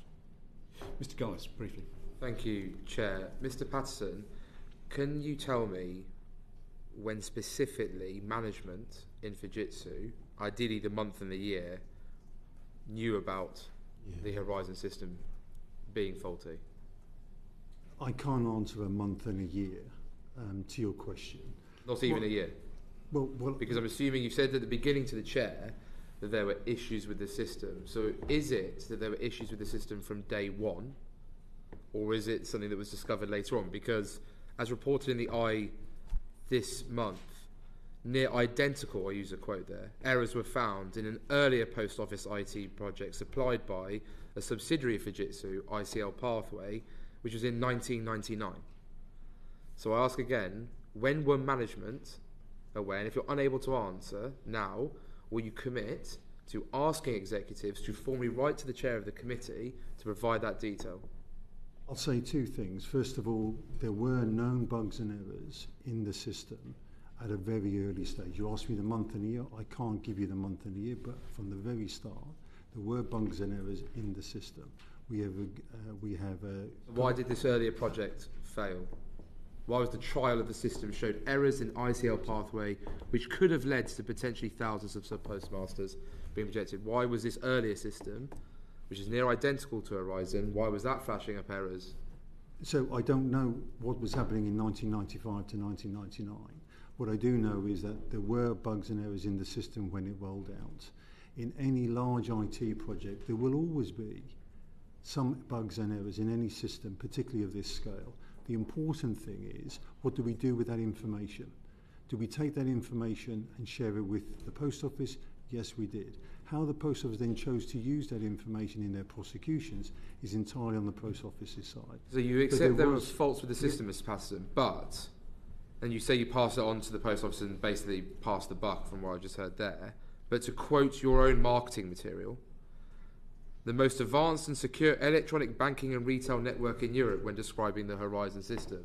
So your own communications to sell your own product around the world, you were using Horizon as a great example, yet you're saying here now that errors were known and fine. So when was the first error, again month and year, passed to the post office? So I can't tell you month and year.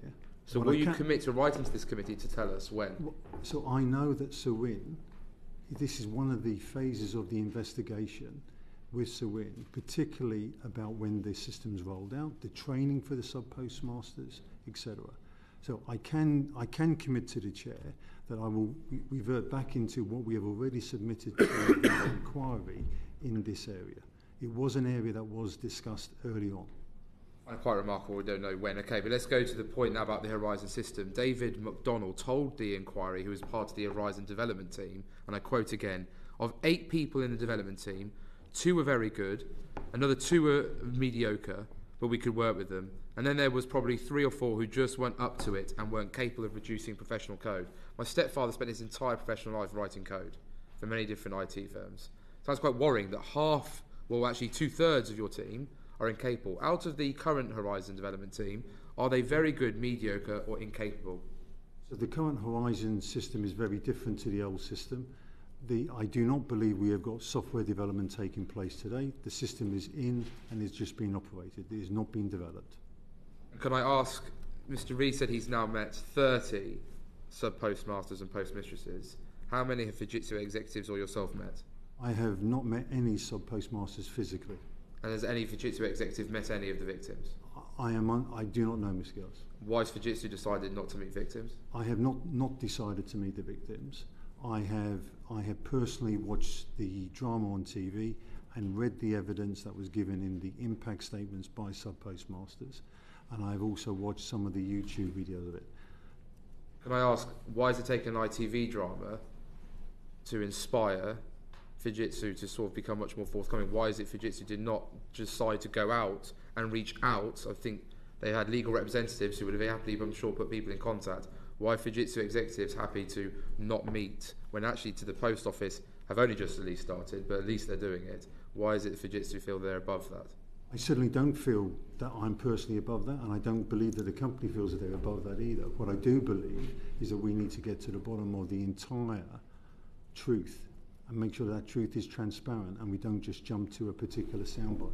And what's Fujitsu's position on the proposed emergency legislation? Do you think the prison sentences are appropriate or inappropriate for those who have been declared guilty to date? I have no expertise to determine what the government or the parliamentary... I have no expertise. Will Fujitsu give its full support to all victims to have their convictions quashed? We have, I will say two things on this topic.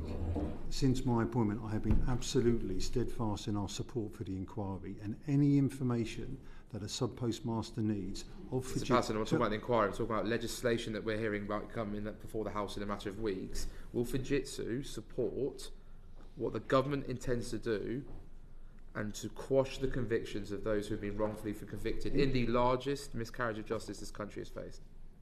It is an appalling situation, and we will do, while I am in this role, I will do everything I can to make sure any information that Surely we need to give... Surely it's a simple thing. Will Fujitsu support the government in quashing these convictions? Do Fujitsu accept that everyone who, under this scheme, should have their convictions overturned? It is very clear from the inquiry the answer would be yes. And Mr. Reid, out of interest, the Post Office share that view, I'm assuming? We do. We're very clear that we want to ensure that redress is done as quickly as possible, and the scheme of the mass exoneration that the Minister has put forward, we welcome that. And the final question for me, sorry, very quickly, Chair, can I just ask Mr. Reid, have the Post Office hired any public relations companies to handle this crisis after the drama came to air, and if so, how much is the Post Office paying for that advice? No, we haven't. Thank you. Can I just check a couple of points on the timeline then? So we have a report in the Times today about a whistleblower from the Post Office who says that as early as 2001, it quotes, you could go into their cash and adjust it or wipe their cash off completely. You could go into their stock declaration, add stamps and so on. In a sense, we've got evidence here of, in 2001, a member of Post Office staff acknowledging that remote access to the terminals is possible. We then have, from 2013, tapes that show the Post Office Company Secretary preparing to brief Paula Venables about whether remote access to Horizon accounts was possible. We then have the Clark advice in 2013 warning that a former Fujitsu Horizon architect had given incorrect evidence to courts pertaining to remote access. I just want to check, Mr. Reid, from your point of view, when do you think Post Office staff first knew that remote access to Horizon terminals was possible? I couldn't give you an exact date on that. Why can you not answer that question? It is fundamental to this case. What is fundamental from our perspective is we are facilitating Sir Win getting to the bottom of all of these issues. How long have you been the chief executive now? Because coming into the organisation... How long have you been the chief executive now? 4 years. You must surely have had time in 4 years to cut to the heart of this issue, which is, when did the Post Office know remote access to terminals was possible? My role, certainly coming into the Post Office, is to do a number of things. Of course it is to speed up as much as we can and as quickly as we can the compensation that's being paid. That must be the right start point. Surely you must be telling Sir Win's inquiry when somebody in the Post Office knew that remote access to terminals was possible. We will be providing Sir Win with all the information that he requires. But what's the answer? I haven't got that specific date. I can come back to you with what we have supplied in the same way as Mr. Patterson has described, that we will come back to you. I can do the same. I think we are both surprised and disappointed that you've not got that question answered on the table. Yep. Mr. Pawson. Thank you, Chair. I share your concern about Mr. Reid's lack of opinion about what was happening in the Post Office prior to him joining 4 years ago. Mr. Reid, you joined with a pretty stellar career in the retail sector. You'd worked for many big companies and you've got a very broad business experience. As the Business Committee, we're concerned about the performance and practice, including the ethics of businesses in the UK. How would you describe the practice and ethics of the Post Office in the period before you joined it, perhaps from the period from 2000 to you joining in September in 2019? I think when I joined in 2019, what struck me about the organisation was that it was in shock and paralysis as a consequence. It was in shock and paralysis. As a consequence of the Common Issues Judgment and Horizons Issues Judgment. That would be my first observation. And I think, certainly from my perspective, trying to address that culturally was extremely important, and that's what we spent, or what I have spent my time trying to do. And indeed, that's why we obviously settled with the GLO almost immediately after I had joined the business. And I think part of the challenge that I have found clearly is, and as you'll be fully aware, this scandal has gone on for a very long time, 25 years, and obviously there is a mindset that needs to be changed for people to understand just exactly what has happened, which is why it's important that senior executives in my team go out and meet with the victims and that they see what has occurred, because I think, to your point, culturally trying to understand what is going on in our business, people need to see and feel what has happened to some of these victims. Was the existence of this issue then, Mr. Reid, dominating all thoughts that you and your senior management team had about the nature of the business that you were being asked to manage? I don't think it was dominating everything in 2019 when I joined. No. It was an insignificant part. No, I wouldn't say it was insignificant, but I think, to your point, I don't think it was dominating everything, and that's why it is, and it was so important to change that. You've sat throughout the evidence already today, and did you hear Lord Arbuthnot when talking about the unequal relationship that exists between postmasters and the Post Office itself? He spoke about the Post Office as being this most trusted brand. Yes. Was it a most trusted brand then, and is it a most trusted brand now? I think his principle was absolutely right, which is it's not the corporate entity that is trusted, it's the relationship between customers and their local postmasters. That is what the brand is, and I think we need to. So you recognise the value of the postmaster in the way that Lord Arbuthnot absolutely described? do. The Post Office is the postmaster. All right. So why did one of these people who's been delivering your most trusted brand, Jo Hamilton, say that when she was being inquiries were being made of the reconciliation within her branch, she felt as though a financial gun was being held to her head? I mean, it's appalling. Is the obvious comment that I would make, and I have enormous empathy for what Jo went through, and I have to say that we've all listened to what has occurred in the inquiry and the evidence gathering that has occurred in the inquiry, as well as the evidence that's been provided by former colleagues, and it's appalling.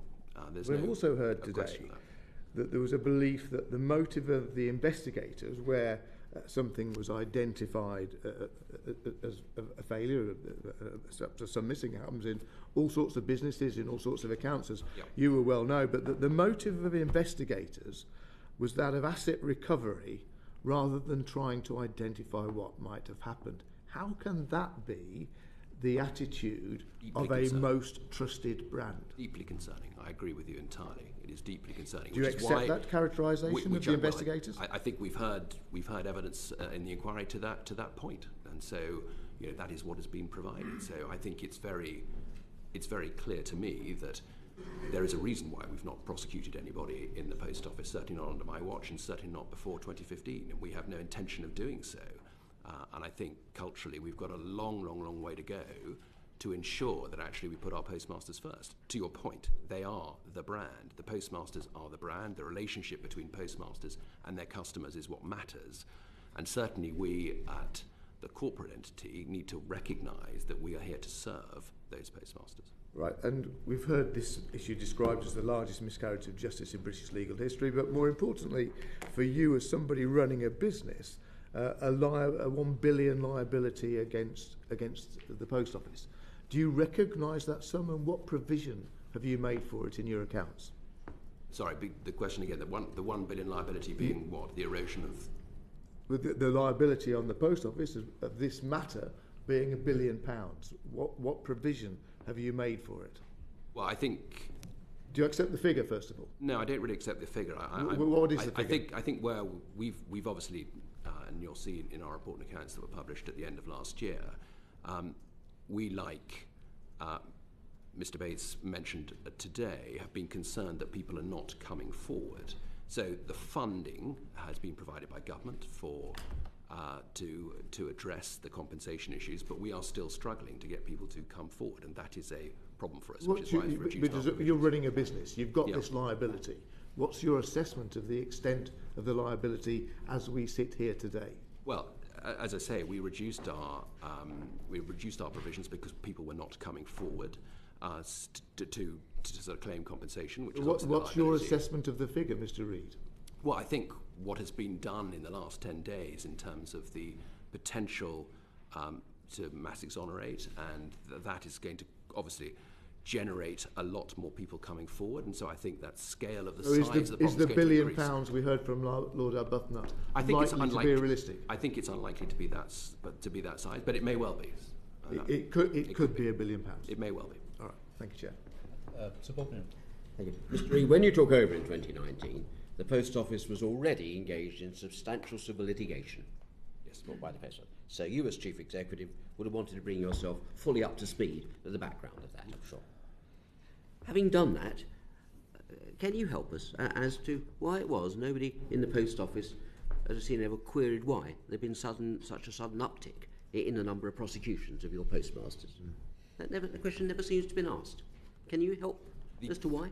As in the number of prosecutions from the introduction of Horizon right the way through. My assessment of the pre-Horizon is that there were as many prosecutions. Have you got any figures for that you can provide? Say again? We will provide you that data. If you could do that, yes, that would be most helpful. Yeah. But to your point, nonetheless, what astonishes me when I look back to 2019 through to 2015 is that there are between 55 and 75 prosecutions approximately every single year. It is an extraordinary number. Don't get me wrong, it is an absolutely extraordinary number that kind of, or that lack of curiosity for individuals saying, why is this the case? What is going on is something that remains a mystery, and I'm sure that, as I say, that Sir Wyn will understand from those who were involved quite precisely why that was the case and what happened. Horizon was also, I think, used in the Crown Post Offices, wasn't it? Yes, it was. Has any investigation been done as to what happened there in terms of discrepancies? What, in terms of discrepancies? More specifically, or what over a particular time period? Was anybody prosecuted who was an employee of a Crown Post Office? I'm not 100% certain. Were deficiencies found in Crown Post Offices? Can you help me? I haven't got that detail. Perhaps you could try and research it and provide it. You concede that you are not now undertaking private prosecutions. Correct. Do you accept, because of the failures as things stand, the Post Office is unfit as an organisation to carry out private prosecutions? I don't think the Post Office would want to carry out private prosecutions, and I've been very clear that on my watch they won't, and I see no reason why they should continue to do so.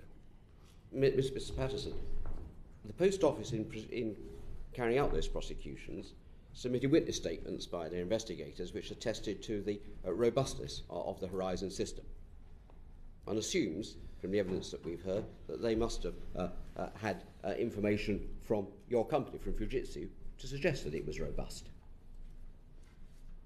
What do you say to the prospect that actually inaccurate information provided by your company led to wrongful prosecutions of people who were subsequently imprisoned? That's a scandal, isn't it?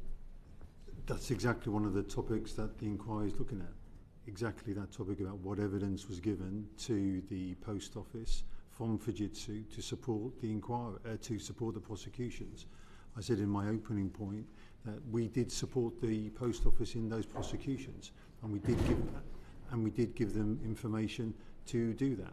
If that was done, subject to the outcome of the inquiry, there's a moral obligation and perhaps a financial obligation on Fujitsu for what happened there. As I've already said, we do see, to the Chair's first question, we do see a moral obligation, but we also see, with the entire end-to-end of all the components in this, to get to the truth.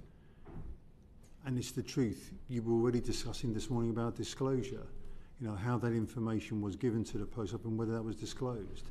These are complicated matters, and Sir Wynne is rightly examining those. And to the Chair's question to me earlier, when that is done, we also expect to sit down with government to determine our contribution to that redress, or compensation, as you said. You'll make provision accordingly. So I have, to the earlier question, we have not made provision for that yet, and I can't put a number on that yet. But when we've got to that position, we absolutely would need to make a provision for it. Of course we would. Thank you, Chair. Mr. Reid, when you came into post in 2019, were you presented with the board minutes that go all the way back to when this issue's first started? So let's say 1999. Were you presented with a timeline? Yeah, I wasn't. So there has been, since your appointment, you have not gone through the board minutes at any point over the last 25 years? Many of them I have, but not all of them. I wasn't presented. I mean, the way you're characterising it was a pack sort of delivered to me, no.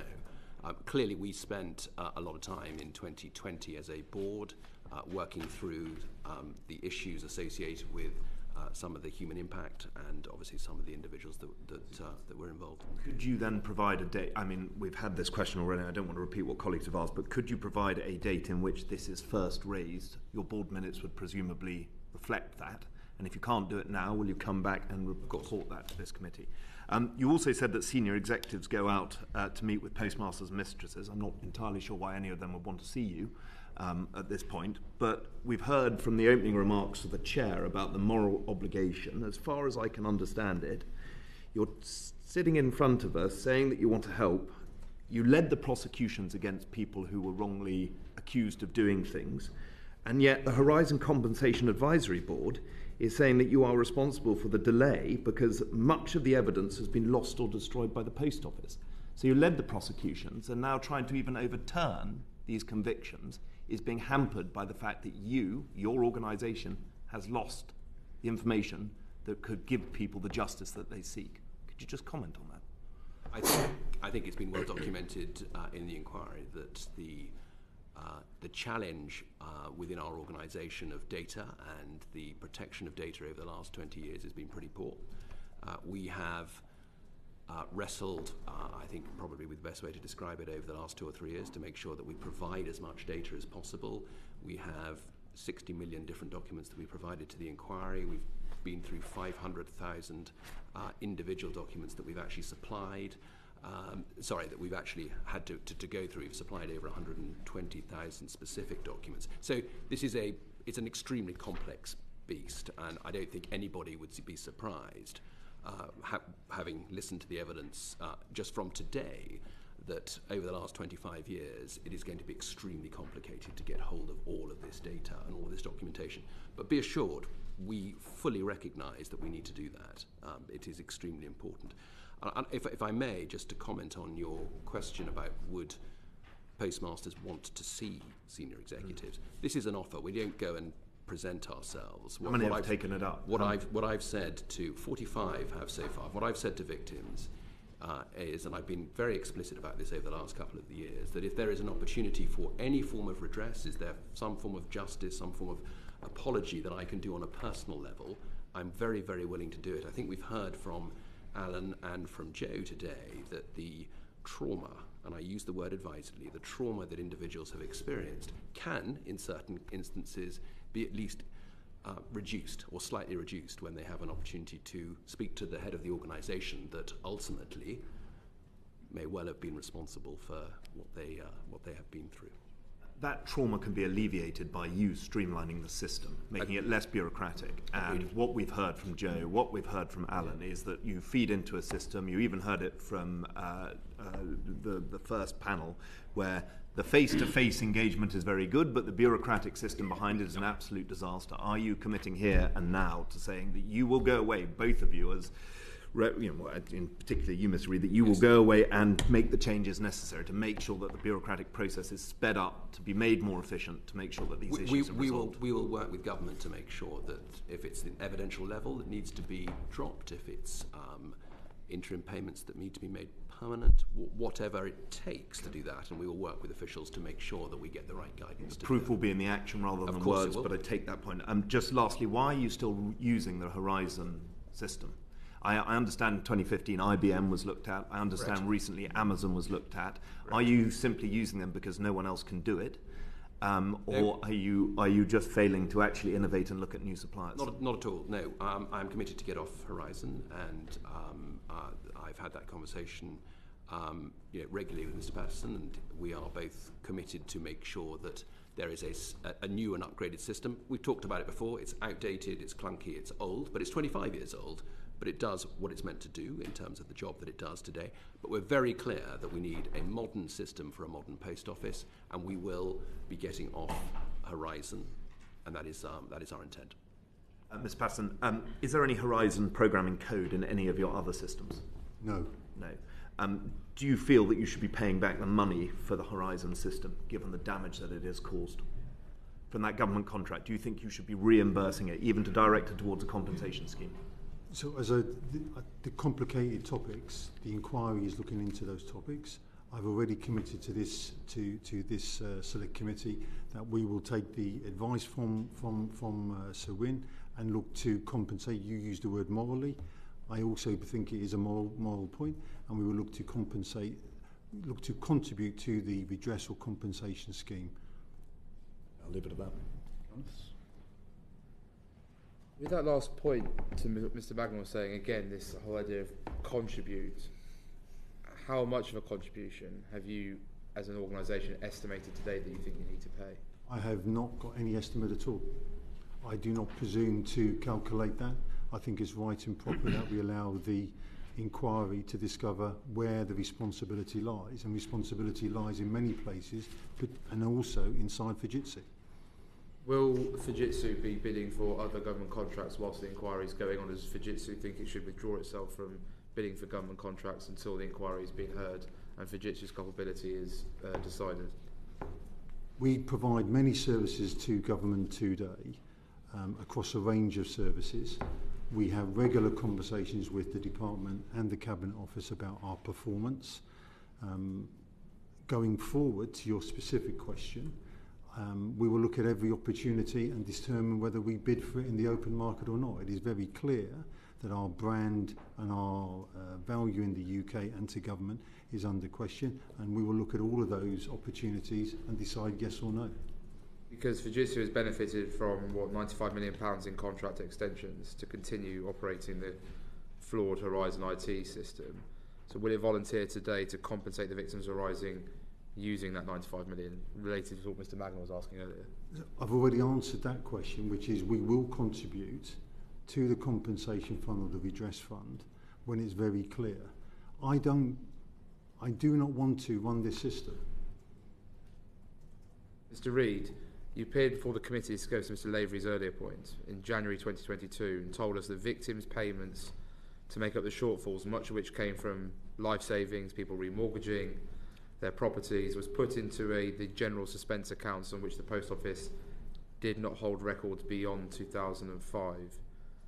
Why would the Post Office not track money? I thought that was quite an important thing for the Post Office. I agree with you, and it's something that we need to get to the bottom of. As I said, there were, to my understanding, 2 reviews that happened between 2015 and 2019, trying to understand exactly what the outcomes of the suspense accounts were. I think it's inconclusive, and I think it's frustrating. How regularly is it that the Post Office does not track money within its company? Well, clearly that's something that we do regularly now. I mean, we are running a business today, and clearly what... Was it not a business back in 2000 before? Was it not a business back then? I can't comment on the specifics of what was happening over 10 years ago, but certainly from my perspective, you can be assured that the protocols and controls have now been put in place. We have addressed all the issues that were part of the 2019 Common Issues Judgment and the Horizons Issue Judgment, the recommendations that were made by Fraser say that actually the system, as Mr. Patterson has remarked, is stable, is clunky, sure, but it is stable and it does the job that it does. And we've been involving our postmasters in those solutions to make sure that actually it is doing the job that postmasters needed to do today, but we are very, very clear that we can upgrade that system, which is why we are intending to get off Horizon and move to a new system. Any executives, directors on the board who were present at the time, who were then informed, as we'll hopefully hear from yourself, Mr. Reid, regarding the board minutes about this system, and yet continue the facade that everything was fine, are they unfit to hold directorships in any company, both public and private? Any of the individuals in the post office, the senior executives on the board, should they ever be allowed to sit on any board of any company if they were aware and yet did not come forward and did not seek to address this issue at the time? Are they fit for those directorships, which will come with whopping salaries and whopping bonuses in any company? Well, if evidence is produced that there was some form of cover-up, then clearly action needs to be taken. Okay. Even those who sat there and were told that things were going wrong, and yet private prosecutions were still allowed to go ahead. Well, that's exactly what I've just said. So I think if there's a situation where there is culpability, then clearly people will need to be held to account. Will you be allowed to let the committee Chair, know when Fujitsu first raised concerns with the system with the post office? Again, I'm assuming that would have been brought to the board's attention. Well, I will, as I say, we will look into that and come back to you, Mr. Gullis. Thank you, Chair. Thank you, Mr. Lavery, and then Anthony. Just very briefly, what has the post office done, Mr. Reid, to reach out to those sub-postmasters who haven't yet come forward? And I think from what's been said this morning, a lot of people are extremely concerned and frightened to do so. I presume that you have got the information, you have got their details, because you've recovered monies from most of them, and others have been prosecuted as a result of the post office. What are you doing to reach out, and can you give a commitment that you're actually going to reach out with these people? Absolutely. I think one of the challenges that we have, as you recall from the last time that I appeared here, was that there was a real reluctance for postmasters to come forward to the post office. I think the notion that the post office were the individuals that they would have to come and appeal to for any losses was a problem. And we sat here in this committee room and we described how we were going to set up a scheme where the CCRC would contact postmasters directly, and we provided them with that detail. We gave a package to the citizens' advice so that they could do the same, and also MPs so that they could contact postmasters specifically. What has happened as a consequence of the drama, and I think Mr. Hudgell made this observation, is that some 200 postmasters have come forward. We've had 31 who've come directly to us as a consequence of the drama, so that is good. I mean, the raising awareness is a good thing in the sense that it's bringing people forward. However, I think, as we've said before, one shouldn't just assume that the drama in itself is going to bring people forward. We want to continue, and we continue to do so. But you won't be surprised that many postmasters tell us not to contact them, not to continually saying, you're trying to get us to come forward or present to us situations where we may have had losses or shortfalls. But a lot of postmasters simply want to move on, a lot of these victims. And that's a desperately concerning situation for us. Is people need redress, and people, as I mentioned before, are having trauma, and it's something that I've had first-hand experience of observing. And indeed, I was in this building yesterday with an MP and with a victim of the scandal, and she was mentioning or saying to me that the reliving of the last 10 days, because of the enormous amount of publicity, has been extremely stressful and traumatizing for many of those victims. And I think we need to recognise that that is something that is going on at the moment, and clearly wanting us to move through and accelerate through the redress is the most important thing that we can do. I think the basically the excuse of not getting in touch with postmasters because they want to move on is extremely shallow. I think it's extremely important that you reach out to every single person who you've got on record, whoever had monies recovered, whoever's been prosecuted, regardless. And I think that's a duty which the post office should do, carry out. Thank you. Anthony Hiddick. Thank you, Chair. Mr. Reid, you joined the post office in 2015. 2019. 2019. But you've reviewed board minutes going back beyond that point. Yeah, certainly specific ones, yeah. So I know you can't give us an exact date, a month or a year when you first saw Horizon referenced in any kind of board paper. But would you... do you have a recollection that at some point before 2015 there was a reference to horizons and possible issues? You must have a vague recollection, having reviewed all that documents, of whether horizon was even mentioned. I'm not asking for a date, but pre-2015, was there any mention of possible issues with horizon? In the board minutes? In any documents that you've seen? In documents that I've seen, yes, that we have submitted to SOWIN, yes, we've done. So in 2015, when one of your predecessors, Paul Patterson, told this committee that prosecutions were sound, was Parliament misled? I don't know if I can specifically comment on that. I think what's clearly occurred in the... You're under parliamentary privilege. What's clearly occurred in the evidence that has been provided to the inquiry, and what we've seen and what we've heard, is that individuals who've been prosecuted, and those individuals that go all the way back, have been prosecuted on the basis of information that may be erroneous. Yes, that is, I think, something that we've heard in the inquiry. But from the information you've seen, would you have said to this committee that all prosecutions were sound in 2015, having seen what you've now seen?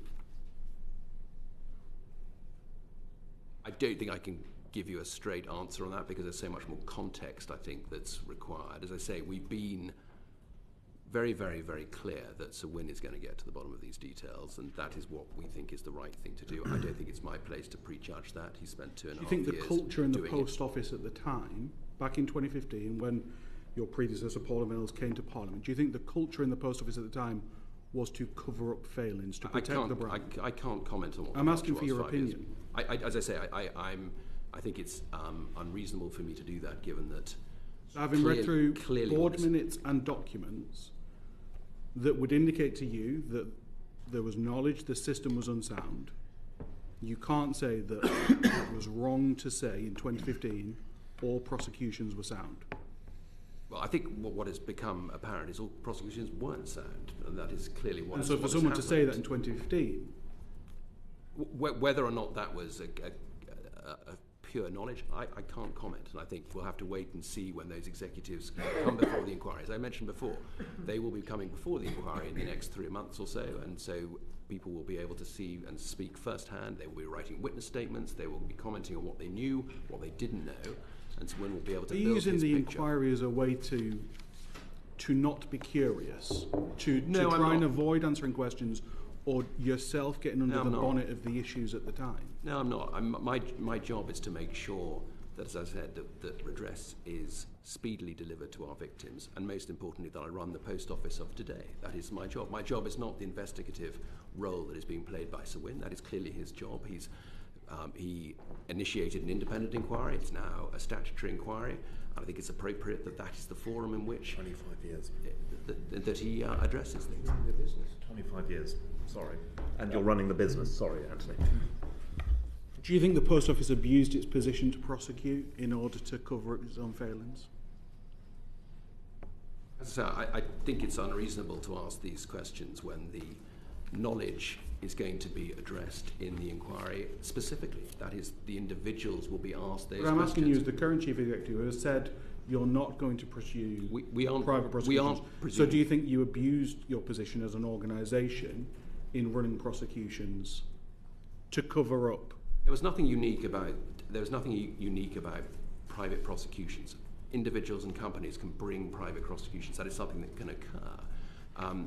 Do I think it was done egregiously? I've listened, obviously, to the inquiry. I've listened to the details of many of the victims, and clearly there is an issue that needs to be addressed, and that is what is going to happen as we go through this process. What I'm asking is, the person who leads the organisation today, you must have a view on why the prosecutions were being... Was it a culture of trying to cover up the organisation's own failings because it had a lack of technical knowledge? Was it people so scared of their own lack of knowledge that they thought the easy option, rather than flag concerns up, was just to prosecute? I think there are many numbers of issues here that we can address. Is it the competency of the investigators? Is it the competency of the auditors? Is it the information that was being supplied? Is it the guidance that they were getting and the oversight that they were receiving? Is it the asset collection? We've talked about all of these things. There are multiple reasons why, and I think it's really important that we allow Wynne to ask the individuals those questions so that he builds that picture. My job, and I'm being very clear, we're not prosecuting people within the Post Office. We have not brought private prosecutions within the Post Office. On my watch, that has not occurred, and it will not occur. We're very, very clear about that. My job is not to go back and investigate what happened in the organisation pre-2015, pre-2010. I can see that's immensely frustrating for you, but my job today is to run the Post Office today, to make sure that we have a Post Office that is fit for purpose, and more importantly, that we have postmasters who can go about doing the job they want to do, free of fear of any kind of relationship that they may have had in 2015 or before. It's disappointing, Mr. Reid. It sounds like you are trying to suggest, because there is an inquiry ongoing, that you don't need to look back over the history, that the inquiry will deal with all of that. But you're running the organisation today that has a culture and a history. And yes, the Post Office may have changed, but it is the same organisation. It is the same organisation, I assume, with thousands of people who worked for it at the time all of this happened. And the fact that you're not willing to look under the bonnet and answer questions because the inquiry should look at it indicates a lack of corporate curiosity that I think is worrying.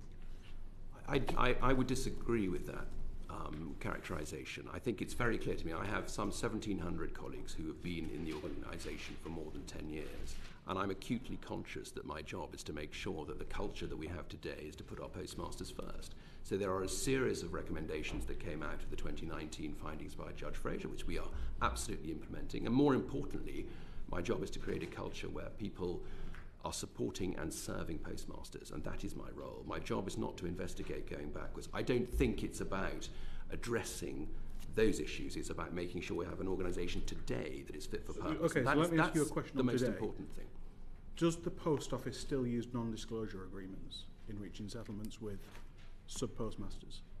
Not to my knowledge.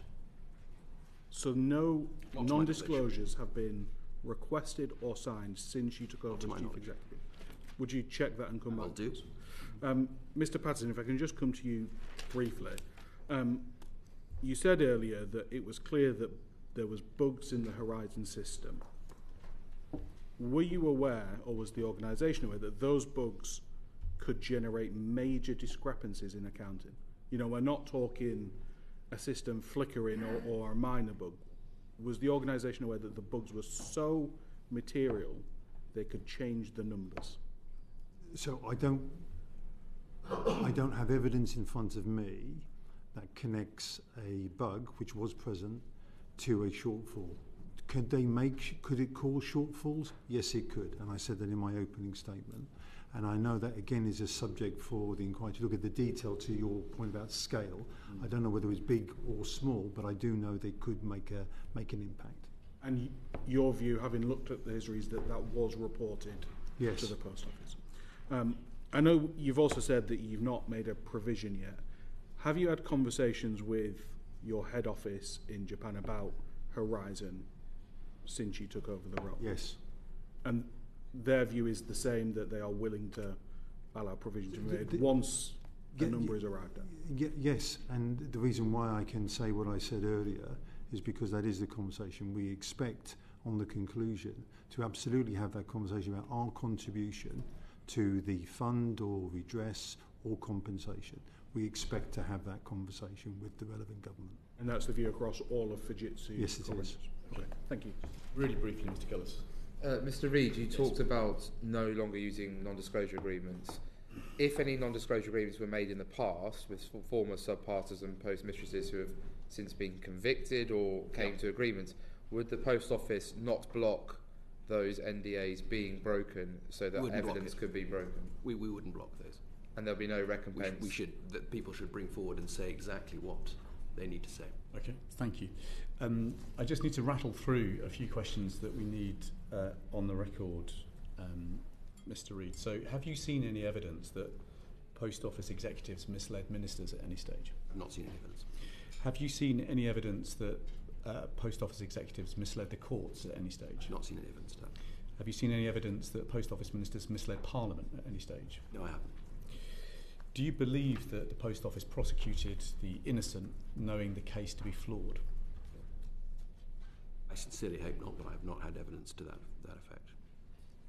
Why do you think the Post Office fought the provision of compensation to those who were unfairly punished for so long? Why did they fight it, sorry? Yeah. The provision of compensation for so long? Exactly. Why has the Post Office dragged its feet for so long in providing compensation to those who were due redress? A culture of denial? I can only assume that that is the case. It's a lack of understanding and perhaps a lack of curiosity of really what is going on. And I think that is the most important cultural challenge that I have in my organisation, is to ensure that everybody in the organisation sees and understands absolutely what has been going on. And I don't think that was the case, certainly when I joined in 2019. Are you cooperating in full with the inquiry? Absolutely. Because there has been some press reports that people have not been working overtime or at the weekends in order to provide the evidence the inquiry requires. I can assure you we are working extremely hard to make sure that the inquiry has everything it needs to come to the conclusions it needs to come to about what went wrong, why it went wrong, and more importantly, who was responsible. There is nothing to be gained reputationally for the Post Office, or indeed anybody in my organisation, to drag their feet at all. The only way that the Post Office can move forward is by ensuring that the inquiry has what it needs to draw its conclusions, and more importantly, that redress is given. In your last accounts, did you offset a provision for compensation against the tax that you paid to the Exchequer? So, and it's important that we do make this observation. There was a characterisation, I think, that bonuses have been somehow inflated as a consequence of the treatment of tax and the treatment of compensation. Let me assure you right now that that is absolutely not the case. We have not done that at all. The tax treatment that we have for compensation, we are, as it states very clearly in the report and accounts, we are having those conversations with HMRC. I indeed wrote to the Chief Secretary of the Treasury about 18 months ago to discuss this exact topic about how do we treat the compensation payments, and indeed how we treat the payments of those. So that is so the bonuses and the tax were calculated off the same profit line. Were not. Bonuses have nothing to do at all with tax treatment. With the only financial. But the question is whether bonuses and tax were calculated off the same profit line. No, they weren't. They were calculated on two different profit lines. The bonus for the financial metric associated with the bonus was on a trading profit as opposed to on a compensation line, or indeed it was a pre-tax, not a post-tax line. So you see the concern that you've basically been underpaying your taxes and overpaying your bosses. I can see where the concern is, but I can assure you that is not the case. But you've just said it is the case, because you said that the bonuses were calculated on trading profit, but the tax was calculated on a profit line that was net of compensation provisions. What I will do is I will write to you to explain the situation, but I can assure you there is nothing unusual or peculiar about it. Well, I'm not sure we care whether it was unusual or not. What we care about is whether you are underpaying taxes and overpaying bosses by using two different lines of profit. I can understand that concern too. Okay, well, we look forward to that correspondence. Do you believe that Fujitsu should help pay the compensation bill? Well, I think you've heard Mr. Patterson say it, and I agree with what he has said. Is that a yes? Yes. Did the Horizon contract require Fujitsu to pass over to you information that was used in prosecutions? When? When the prosecutions were underway before 2015. I think it did, yes it did. Okay. Paula Venables said that there was a Fujitsu boss who told her that Horizon was, quotes, like a Fort Knox. Do you know who in Fujitsu made that comment? No, I merely saw the quote in the newspapers. Okay. You've provided no legal assistance to postmasters completing the Horizon Shortfall Scheme application form. Do you think that lack of legal provision is ever going to produce a fair claim? Well, in the settlement, the GLA settlement, we specifically identified that we wanted a scheme that didn't require legal support. That was part of the settlement that we had. For the HSS scheme? The HSS scheme. We wanted it to be as quick and as simple as possible, and that was very much the settled part of the settlement. Now, clearly, if that needs to be reviewed, then we will review it. I think less than 10% of people who went through the HSS scheme had legal representation. We have an appeals process, and it may well be that it was overly bureaucratic. Well, I think that may be true. But you'd accept the risk, therefore, yeah, of course, that I do. Sub-postmasters will be shortchanged if they didn't have legal advice. I'm concerned. As I say, we specifically set up a scheme that we thought was simple. and the idea was that people wouldn't need legal representation. Now, clearly, if that's going to be problematic, or if we believe that there's consequential loss or other issues associated with it, we have an independent appeals process, and we'd be happy for people to come in. I'm not sure that people will want to go through an independent No, I can appeals understand process that. after all I they've can been understand through. that too, but by the same token, 2,400 people have been through the HSS scheme. 82% of them. We've have heard there may be accepted offers. hundreds more out there. There may well be legitimate hundreds claims. more out there, and they should come Okay, forward look, if they are. Will you undertake to look again at the Of process course and we whether will. legal Of advice course should be we will. provided? Thank you. When you've made a settlement to sub-postmasters, you've said that they're confidential and they can't be shown to anybody except a lawyer. Now, the impact of that is that sub-postmasters can't compare and contrast and talk to each other to see whether there is something funny going on. Yes. So will you look again We will. at those confidentiality clauses? I understand the question you're asking. And the answer is? We will look again. Okay. And the HSS guidance says that sub-postmasters can only recover damages for injury to reputation if they can show financial loss. You must know that's impossible. How could they demonstrate? Yes, how they can't. That's very difficult for them to demonstrate that. I can see that. That is guidance that should be looked at again? We should look at that. Okay, thank you. I think that concludes the... Just one follow-up, please. Yes, in one of course. Sentence. We heard earlier from Joe and Alan about whether or not there might still be some faults in your system with Horizon and what the current system is being used. Can you reassure us that these systems are working to the full extent, and what safety net is there that actually reassures people? Because as we've already heard, there may be instances in which Alan and Joe have heard accounts from people coming to talk to them rather than talk to you about some of the faults with this system. Well, we have postmaster user forums, we have better communication, we've overhauled the system. There is no system failure that we're aware of, and when a bug does occur, we publish it to all postmasters, we explain why it's occurred, we explain what the potential impact of that bug might be. So the system is completely overhauled. It bears no relation whatsoever to the old system. Do you require shortfalls to be made up for by postmasters and mistresses? We ensure that when a shortfall occurs, we have a full investigative process, and there will be no paying up unless there is an agreement with the postmaster and with the organisation, as opposed to the presumption of guilt, which was the previous methodology. Thank you very much indeed. You have left us, I think, fairly shocked, actually. You've not been able to supply the committee with key events in the timeline, such as when the Post Office first knew that remote access was possible. You've told us that you haven't kept evidence safe about what money was paid to you inappropriately and therefore is owed back, and you can't estimate the scale of compensation. We are grateful for the moral commitment from Fujitsu that they will share in the compensation payment, but that leaves us many questions which we need to put to the Minister, which is the subject of our next session. That concludes this session. Order, order.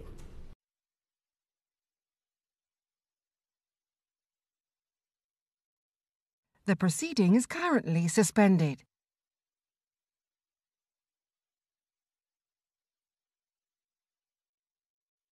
The proceeding is currently suspended.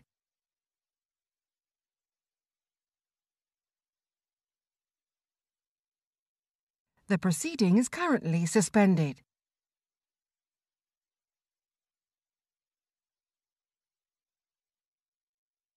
The proceeding is currently suspended.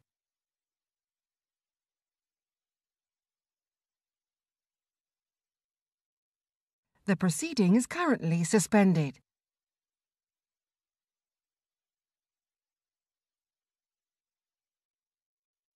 The proceeding is currently suspended.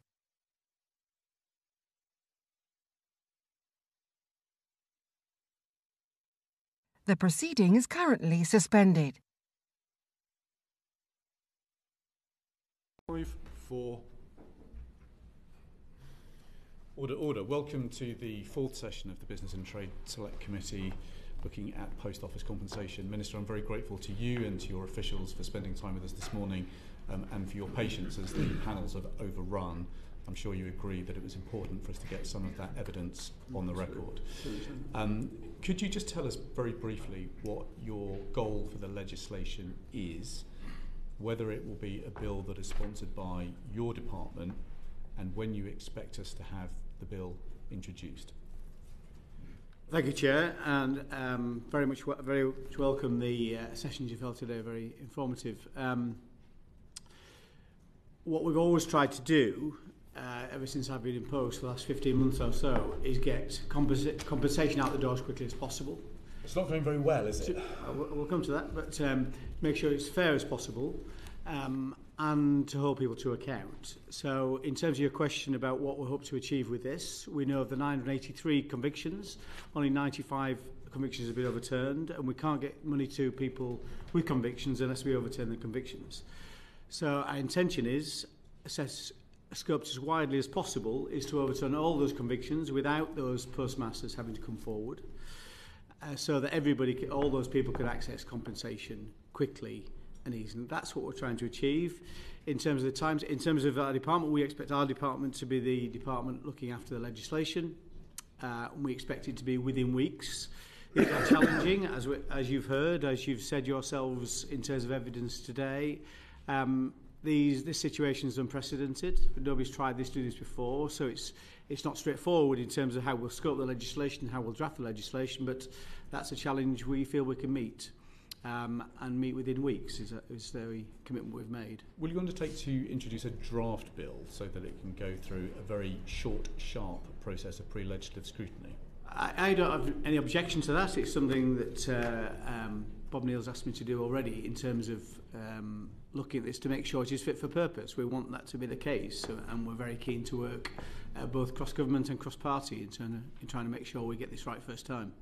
And then, just on the timetable, you will have heard, frankly, the appalling stories from Joe Hamilton and Alan Bates today about how long compensation is still taking to be paid, the way they feel that they're being retried.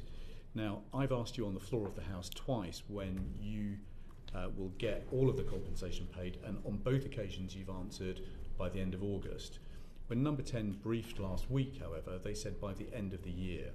So can we just get a definitive answer today?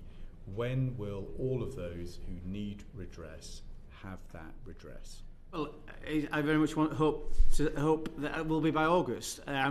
Not all the situations are within our gift. Not all the different moving parts are within our gift. That's the difficulty with this.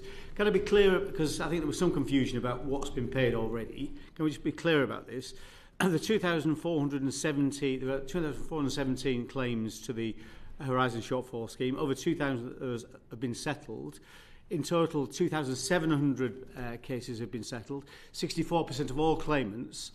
Now, as you've heard, there are 3 different compensation schemes. There's the HSS, which is the first scheme to be established, there's a GLO scheme, Group Litigation Order scheme, and there's the Overturned Conviction schemes. All have different moving parts. Not everything within those, not every one of those moving parts do we have control over. But we're keen to expedite it wherever possible, and one of the ways we've done that, of course, in recent weeks, in recent months, is to bring forward what we said is the fixed sum award, or the upfront payments, however you want to describe that. Which you heard Joe Hamilton's reaction to that. Sorry, you heard Joe Hamilton's reaction to that. Well, I mean, I do, and we're not saying, we never said that the fixed sum award is the right solution for everybody. But we need, it is a solution to many, many cases. And you heard Neil Hudgell said earlier, I think of the 31 cases that have been settled and overturned convictions, I think 28 of them have been settled by fixed sum awards. So for some people with lower level claims, and it's a 600,000 level on the overturned convictions, it's 75,000 in the group litigation order, that's not a maximum payment. That's a payment for people we expect with lower level claims. People can simply exit the process, which has 2 benefits. A, it draws a line under the issue for those people. I mean, don't get me wrong, as Joe Hamilton said, no amount of compensation can ever make good completely for what's happened in the past, but compensation is important. But for some people, they can draw a line under this in terms of seeking compensation quickly, easily, and move out of the process. That's good for them personally, but clearly also good for the remaining people because it shortens the queue for other people. And it has the added benefit of doing that. Can I say that? Let me understand, why is Number 10 briefing the end of the year when you've been really clear with the committee today and with the House twice that the deadline in your mind... It's not a deadline, Chair. It's not a deadline. It's an ambition we want to deliver this scheme by. we've got to frame the legislation. We've got to then persuade people to come forward for compensation. Those people may choose either of the two routes, full assessment or fixed sum award. If people choose a fixed sum award, it is much, much quicker, literally a couple of weeks it's taking. If it is full assessment, that is a very significant and complicated process. And this isn't just about this scheme. As you say, this isn't this scheme. I was involved in the Lloyd's HBOS compensation scheme. Despite everybody's best efforts and a retired High Court judge in charge of that process, in the end, we had exactly the same problems, which is why we brought forward a fixed sum award in that scheme too, and that was very successful. So it is something that will help. It's not the solution for everybody, but it will help. Let me just pin down then one key question, which is that if you're in the 555 group and you haven't been convicted, what is your goal for seeing them secure full redress? August the 7th, and that was always the date. You know, there was a date because of the way the relationship between compensation and the Treasury rules are specified, but that's the date we want to deliver that by. Now, as I say, we can't be in charge of this whole process. Negotiations happen. There are lawyers on either side of the equation, so it can take time to negotiate those deals. What's your confidence level then that the unconvicted in the 555 group will have that full redress by August? Well, with a fair wind, very high confidence levels. We've made a commitment that we will respond to all submitted claims within 40 days, 90% of claims within 40 working days.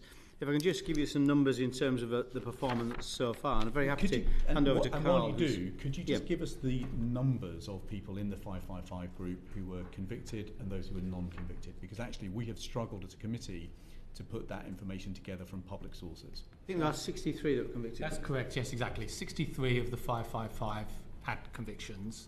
47 of the 555 have had compensation through the arrangements that the Post Office are leading on compensating those with overturned convictions. And the amount of money that has gone to that group of 47 people is 17 million so far, and there is more to come. Okay, so we've got a long way still to go. Okay, Mr. Pawsey. Thank you, Chair. Minister, if I can just go backwards first, and can I first of all say thank you for spending your time this morning listening to all of the evidence. It's very valuable to have you here. We heard from Mr. Bates that when he was asked, why has this taken 20 years, he said it's because the Post Office had the ear of politicians. Is he right? Well, you'd have to ask the various politicians. I mean, clearly, I work with the Post Office very closely. I meet with Nick Reed on a regular basis. Are we challenging in our relationship with the Post Office? Absolutely, and I expect any of my predecessors to do that too. Did we over the years, Minister, is the question. Sorry? Did we over the past 20 years? I don't think we've been sufficiently challenging, no. I mean, I think this wouldn't have happened, or it would have been resolved earlier if we'd been more challenging earlier. But you know, we all make mistakes, Mark. You know, these are challenging things to do. I'm not going to blame any one of my predecessors specifically, but clearly we could have done better. Yeah, and we know that, you know, in any group of people, postmasters included, there will be some who will have done some wrong, and there will have been a number of cases that will have had to come on a regular basis. But these were absolutely multiplied, weren't they? We heard from Mr. Reed that at no point did anybody in the Post Office sort of question why the numbers of postmasters being convicted has suddenly started to increase. Why do you think that was unchallenged for so long? Well, if you look at there's an interesting graph, and I can show you the research with you. It's some legal research on it. There was about 5 prosecutions a year happening prior to 1999, and then it suddenly shot up on the introduction of Horizon to 55 average, something like that, and stayed there until the court case that the GFSA we both run businesses. If we saw something of that nature happening, that would trigger a question. Oh, yeah, definitely. We'll not speculate what happened in the Post Office. Neither was there at the time. My guesstimate on that would be, well, isn't this system great? We're suddenly identifying all these people that are stealing money off us. Isn't that great? And I think that would have been perhaps understandable at the time.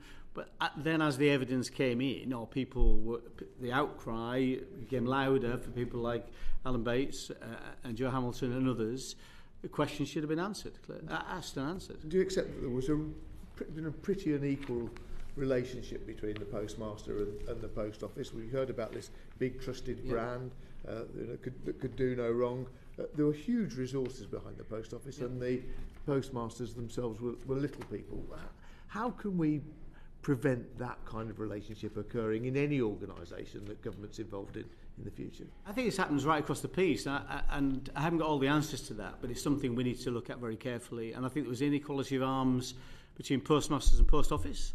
I think the inequality of arms between in the legal process, in the courts, and there's evidence of this. Paul Marshall, an important barrister who's worked in this particular area, has identified this, that courts often side with the larger entity. It's rather than the person who's trying to defend themselves. And I think there are questions to answer right across the piece. Right, and if I might ask you a few questions about the legislation that you're bringing forward, that we know is urgently needed. But the first question is, there will have been some amongst those members who had done wrong and should have been convicted. How, under your new proposed legislation, are you going to make certain that those who did do something wrong aren't necessarily exonerated, and they don't receive some compensation inappropriately from the taxpayer? Well, that's where we want to be, but we've been clear on this. I think there is a significant chance that some people who are actually guilty of something will get compensation. And I think we should be honest about that. And I think it's just a risk that we need to take. A risk that we need to take. As we said before, lesser of two evils. I think, as Joe Hamilton said in her evidence, it's the only way. I think it's imperfect. But the reality is, yes, we'll try and put mitigations in place. Very happy to hear from this committee about different mitigations we can put in place. I think we've committed to having a statement that people have to sign to say we weren't guilty of theft or other things that they may have been accused of or found guilty of. But I think it's imperfect. And what would you say to those who've said to us that overturning a conviction without a full process devalues the acquittal of those who went through the courts? Do you accept that? Well, again, Joe Hamilton said that she didn't feel her case would have been devalued and what she did, because I think we all should. I mean, it's an incredible story, and it was a pleasure to meet Joe some weeks ago. So I hope people don't feel that. I don't think that's right. I think people, if anything, the admiration for people who've gone through this has skyrocketed, given the dramatisation. So I don't feel that's the case. I think people can see there's this massive, widespread miscarriage of justice. It's not just the scale of it, it's the depth of it. It's the scale of it in terms of the number of people, but it's the depth of it in terms of the impact on people's lives. And I think that's what really came through in that documentary, in that dramatisation. And we acknowledge that you're moving as fast as you can, but what do you make of the Scottish First Minister's announcement that overturning convictions for post office scandal victims in Scotland will happen immediately? I think I welcome it. We're very keen to work with our counterparts in those jurisdictions, Northern Ireland as well, to make sure we're trying to do this on a UK-wide basis and be consistent. Okay, and how can the government make sure that the criminal records of those who were convicted are expunged as quickly as possible? Well, that's what we've got a draft legislation to do, and it's complex. We had meetings on it yesterday, and we'll have meetings, and I spoke to the Justice Secretary about it last night. It's not straightforward, but there's some eminent people on this committee that will no doubt get the views of how we do that, but we're keen to do it as quickly as possible. Thank you, Chair. Thank you. I welcome ministers that have had a job willing to consult widely as to how best we achieve that. My committee is happy to help you with that. But can we get one thing clear, that this is an exceptional step, isn't it? It is. To deal with a wholly exceptional circumstance. Yeah. And will the government make it clear in however way the registration is framed and prevented that this is not and could never be used as a precedent for undermining the basic principle of the independence of the judiciary when they're considering both criminal and civil cases? That's fundamental, isn't it? Absolutely, and you have that commitment from me. Anything you think we need to do to set that out, the reasons why we're doing this, the fact that this is suboptimal, the fact that this is the least worst option route we're taking, and any way we can define this to exclude the possibility of this having to do this again, interfere with the judicial process. I'm all ears and very keen to work with you to do that. It'd be fair also to say that the decision to proceed by this exceptional route doesn't imply any criticism of the judiciary or the way they've handled matters on the information available to them at the time. Absolutely, not at all. And it does illustrate the inequality of arms, as I say, in court-based processes, and we saw that in the dramatisation and in the real world. That's exactly what did happen. So, but yes, no criticism whatsoever. Do used to have a great system called legal aid. But, Ian Lavery. With regard to compensation, Minister, yep. We've heard this morning, I think you've been in for most of the session. There's a massive issue which seems to be outstanding, perhaps ignored, and that's the fact that sub-postmasters and the sub-post officers are like a family business, and we're looking at compensation for the victims only. We've had women widowed, we've had children losing their father or their mother as a result of this. We've had people separated, never to see each other again. We've had kids who've had to move communities. What will the government do to make sure that fair and rightful compensation is given to the people other than the victims, but part of the sub-postmasters family, as it were? Yeah. It's heartbreaking. I mean, in my own constituency, I've got Sam Harrison, who was the postmaster at Norton near Helmsley, and who sadly passed away last May, who was part of the 555, and I've spoken to her, one of her sons, and heartbreaking situations, and what they've been through, as well as the fact that now they lost their mum. Compensation, of course, will be paid to the family, to their estate, which then flows through to those individuals that way. I think there's two questions right here, and again, we're talking to the advisory board about this, and it's been absolutely vital, I think, in getting to the place we are today. The advisory board does a fantastic job, and it covers all three schemes, and also includes it, as well as Lord Arbuthnot, Kevin Jones, and Richard Moorhead, Chris Hodges being the chair. But they've talked about family members, impact on family members. It's something we are talking to them about. I'll be honest, and I always seek to be honest with this committee, there's a nervousness around that, in that directly compensating family members, in that you could say this for any compensation scheme we run with contaminated blood. You could say this about some of the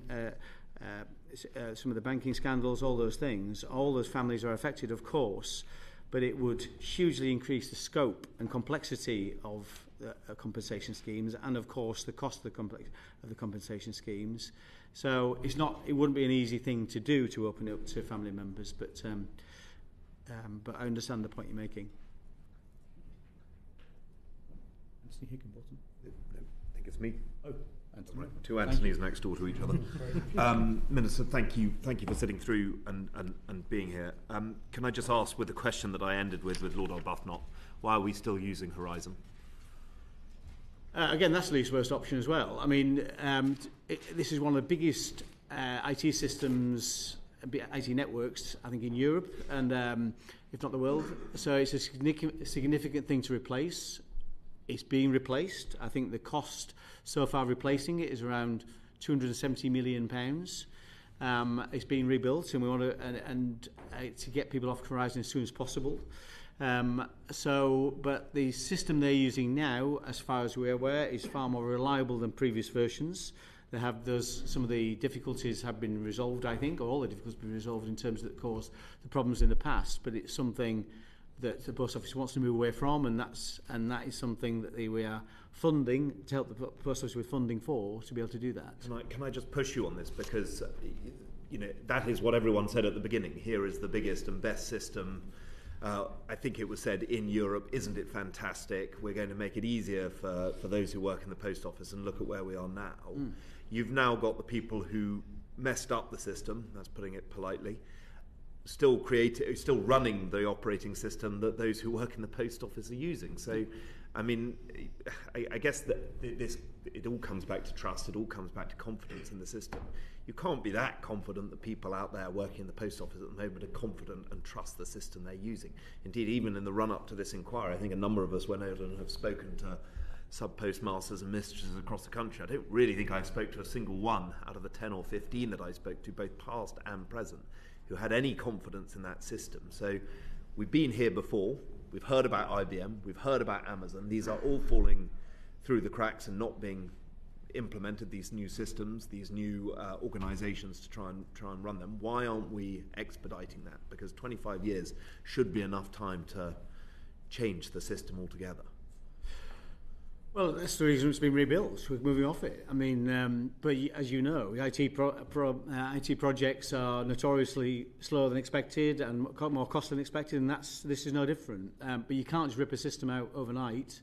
You have to rebuild it. It has to be right. It has to be fit for purpose. You have to make sure it doesn't have carry the same flaws as previous versions. Now, I think we're a lot further on in terms of IT capability, in terms of deployment these kind of technologies than we were 25 years ago. So there's every reason to expect that it's a much more robust system, and it is being piloted currently in a number of branches, but these things do take time. What safeguards do you think you can or ought to provide then for someone who doesn't have confidence in the system that they're currently using because of historical reasons?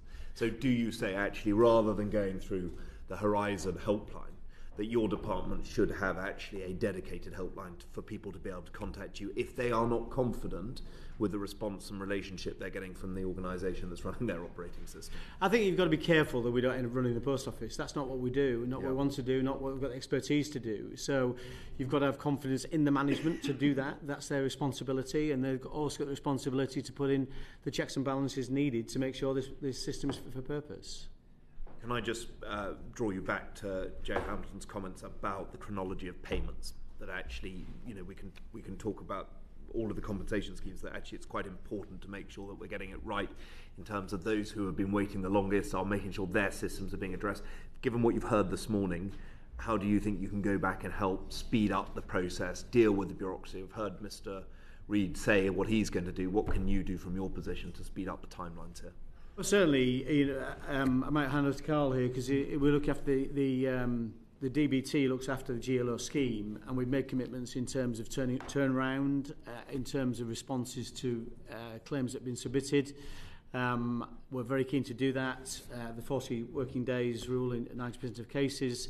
We're determined to slim down the bureaucracy. We're working with the advisory board. They've made recommendations or making recommendations how we can expedite payments, which we're keen to do. We've implemented some things already, not least the fixed sum award across the two schemes.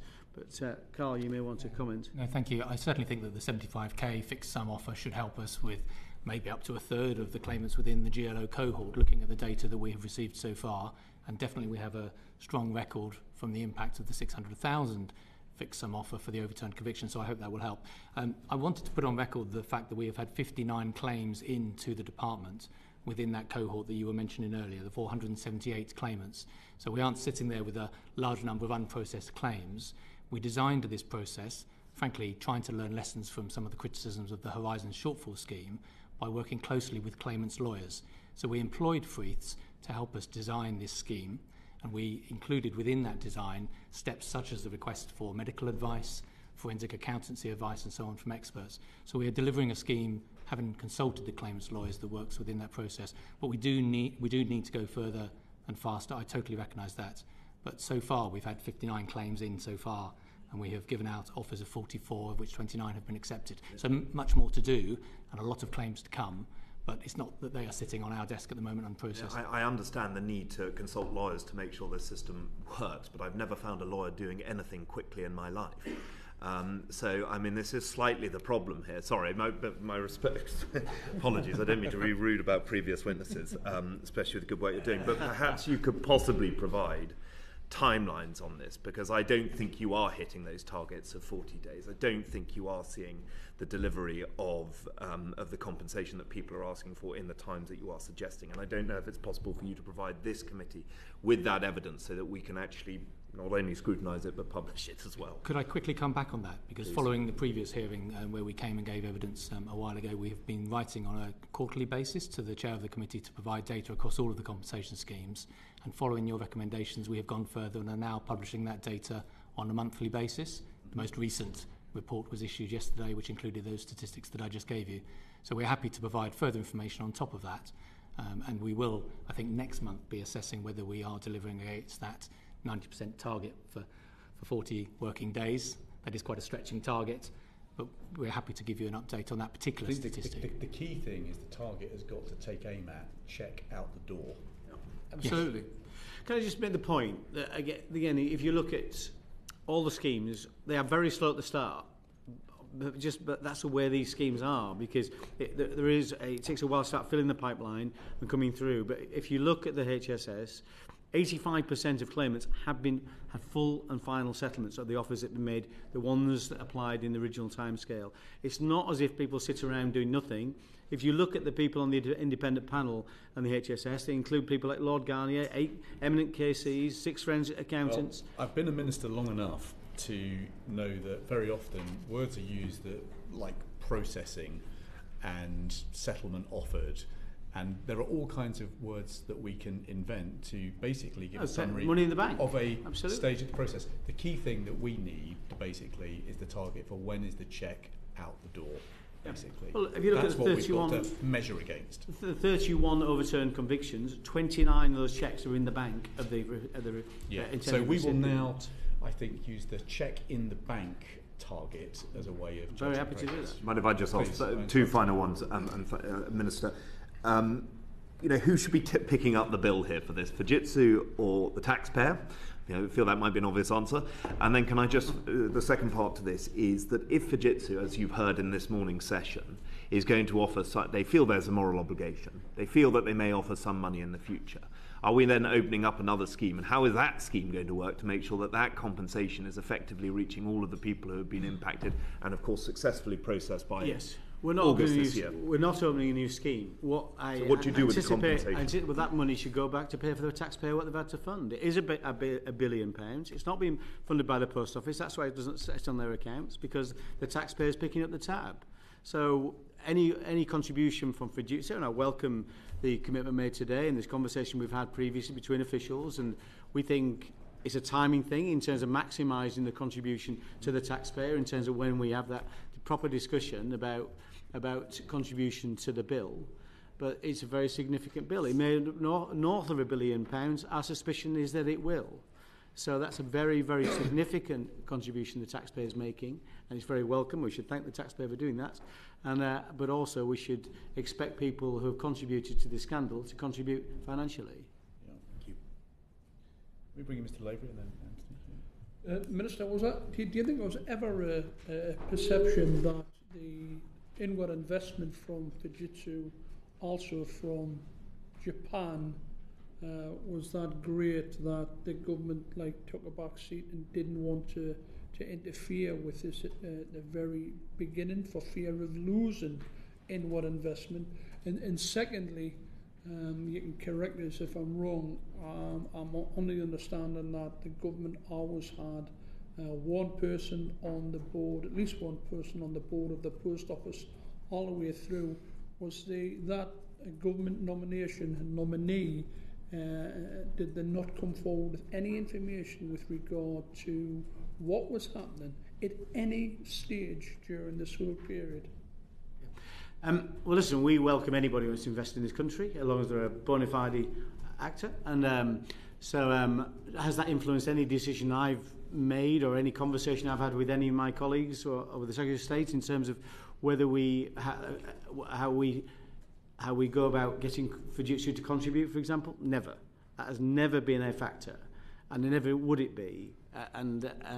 So no, we purely think, for the 15 months I've been in my particular role, it's a timing thing. We want to establish exactly who is guilty and the extent of their contribution to the scandal, and then make sure that the contribution is commensurate with the contribution they've made towards the scandal in the first place. In terms of who knew what from the government on the board, we have a representative from UKGI who sits on the board currently. I don't know about that relationship in the past. I don't know what they knew or they didn't know in terms of the relevant person from government. I don't know if Carl can add any information to that, but I do think it's right that we don't try and duplicate what the inquiry is doing. It's a very complex set of circumstances. It should be given time to report, which it should do complete at the end of this year, hopefully report soon after. Then we'll know who knew what, or should have known what and should have done what, and we can then assign blame accordingly. No, I agree with that analysis. I don't think it's factually correct that there was a government representative throughout that period from 1999 through to now. I think at one point Post Office was part of Royal Mail Group, and I don't believe there was a government representative on the board of Royal Mail. I couldn't tell you factually when that changed and when the shareholder executive first put someone on to the board that oversaw the work of the post office, but I think it's that sort of factual distinction I would make. Okay, thank you, Anthony. Thank you, Chair. Just briefly, Minister, you heard all the previous evidence. You'll have heard Nick Reed talk about the final compensation bill, and he didn't think $1 billion was accurate. You just said probably north of $1 billion. How are your figures so different? Yes, I mean, I know the facts. I mean, I can't speak for Nick Reed, and it's something that we're picking the tab of. So probably we're taking a closer look at it. It's a maximum figure that £1 billion currently specified, and clearly we have got, having the taxpayer picking the tab of this, we've got to calculate what we think the impact will be, and that figure at the moment is set at a maximum of £1 billion. Now, what we did last week in terms of the overturning the convictions will have a massively material effect on that, because it opens the door for compensation for a significant increase in the number of people that will come forward and have access to compensation. I had an email myself only I think yesterday or the day before from somebody saying they've overturned the convictions already, they were never intending to enter this process. By doing what we've done in terms of the fixed sum award, for example, they're now entering the process, so it will happen very quickly. And I think the combination of the fixed sum award and the mass overturning of convictions will have a significant impact on the number of people that receive compensation, and quite rightly too. So do you think there is a naivety, a lack of curiosity in the post office management about the compensation bill? Could I come in on the factual point around what Mr. Reed said? He was referring to what was included in the accounts that were published at the end of last year, which preceded the announcement last week. So the assessment that was done at that point was on the basis of the low number of people that had come forward, which is what has driven the policy change that we've been discussing with the Minister since before Christmas that led to the announcement last week. Yeah, I mean, it doesn't impact on the post office accounts. It's as simple as that. It's a taxpayer's... Does that result in a lack of curiosity on the part of the post office management? They don't need to be concerned with it. It's probably a question not for me. I think, to me, it's not relevant in terms of the major issue here, which is accelerating compensation. It makes no difference in terms of getting compensation out the door, whether they're curious or not. I think it's incumbent on all of us involved in this process to try and accelerate every part of the process. What I did welcome from Nick Reed was his commitment to look again at the process and streamline it, because there were some very concerning evidence from Neil Hudgell about some of the complexities, some of the delays in responses. That shouldn't happen. There should be enough resources there to respond quickly to any simple query, simple question, to try and resolve these matters as quickly as possible. So certainly welcome that. I accept your point about it doesn't impact the compensation, but does it not talk to the culture in the post office that sub-postmasters are still dealing with that same organisation that is not interested in the final provision, that is not curious about? You heard the questions and the answers throughout the whole morning. Yeah, it may do. I don't feel that's the thing that's holding back people getting access to compensation. I think the bureaucracy, red tape, whatever you want to call it, is an inevitable fact of life in our lives. We want to minimise it wherever possible. Where we can cut that red tape, make it easier to get access to compensation, we will do everything we can to do that.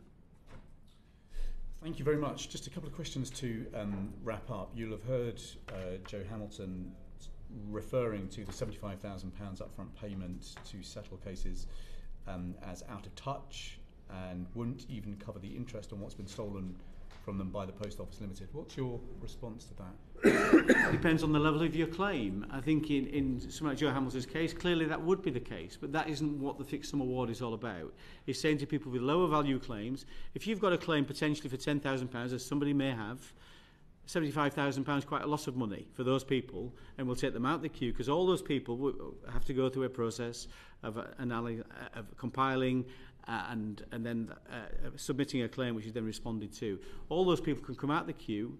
I think Alan's question earlier, when he said, what will happen to people who've already accepted 30,000, for example, they'll all get topped up to £75,000. So in the GLO, the minimum you'll get is £75,000.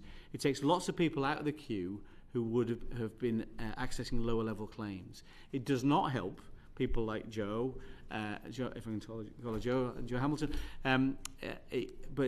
only to the extent there are fewer people then who are accessing the full assessment process. So you'd which accept is then better. that in cases like Joe Hamilton's, the process has been much too slow to date and does now need speeding up?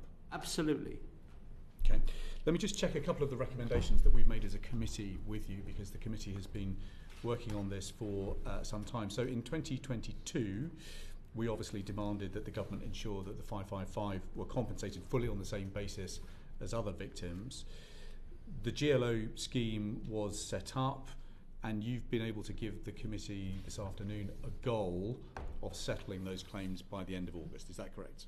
7th of August, I think I said. But no, you're right. And of your 18 recommendations, I think we implemented 12 and implemented others in different ways. And indeed, in GLO, I stood up in Parliament myself as a backbencher and called for the same thing as you call for. We're going to go through them. So the second recommendation that we made is we recommended that government urgently put in place an independent intermediary body to support victims of the Horizon scandal in seeking redress. That was rejected by the government, and today we have heard evidence that there may be hundreds more victims out there who haven't had the confidence to come forward. We have also heard the Chief Executive of the Post Office say that he agrees that the guidance for the HSS scheme is going to need some revision. Do you think government was wrong to reject that recommendation of the committee last year? No, the CCRC plays that role as an independent body, of course, and people can go to the CCRC. The CCRC themselves wrote to all those with convictions and asked them to come forward. Citizens' advice also was available to people. So I think. Have you ever tried to get hold of citizens' advice? That's a slightly different one for a different inquiry, perhaps. But I think the biggest issue we have, well, I don't think the committee did recommend what we've done last week, which is unprecedented, which is that we think when we looked at all this, and to do this quickly, we looked at expediting the process within the CCRC, different ways we could do that, increasing resources, everything we looked at would have taken years to deliver. So we came down on the very significant and unprecedented step, of taking a mass overturning convictions route. We also recommended that government set stretching targets to address the backlog, and the Right Honourable Member for Sutton and Cheam, Mr Scully, set out an ambition of 100% of initial offers under the historic shortfall scheme to be made by the end of 2022, and the Post Office Chief Exec committed to making initial compensation offers to about 95% of claimants by the end of 2022. Those targets have been missed. And I apologise for us missing them. You know, there's no shortage of appetite or willingness to do it. These things take longer than we expect. I've seen every compensation scheme I've ever worked with as a backbencher, and there's no difference with this one as a minister. It's more complex than we probably initially anticipate. But is there ambition to get that money out the door as quickly as possible? That's our number one priority. Is our ambition to make sure it is fair and seen to be fair? That's our number two priority, and that's what the advisory board is there for. Is it our ambition is it our priority to make sure people are held to account for what's gone wrong? Absolutely, and that's what the inquiry is there for. Well, look, you've told the committee today that you thought the progress in making payments and redress was much too slow, that you are going to bring forward a bill to try and speed it up. You're going to look at whether that is going to be a draft bill so that it could go through pre-legislative scrutiny. And you've been really clear with the committee that your goal for checks in the bank is around August time. So thank you very much indeed for your evidence today, both of you. Thank you very much for your patience with our overrunning session today. That concludes our session. Order, order. The proceeding has ended.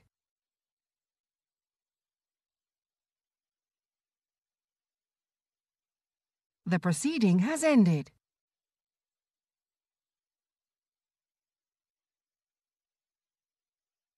The proceeding has ended.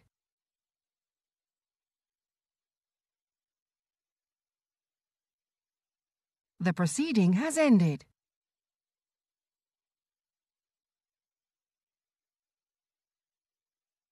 The proceeding has ended.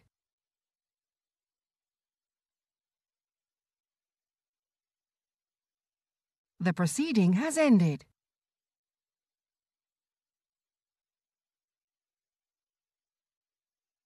The proceeding has ended.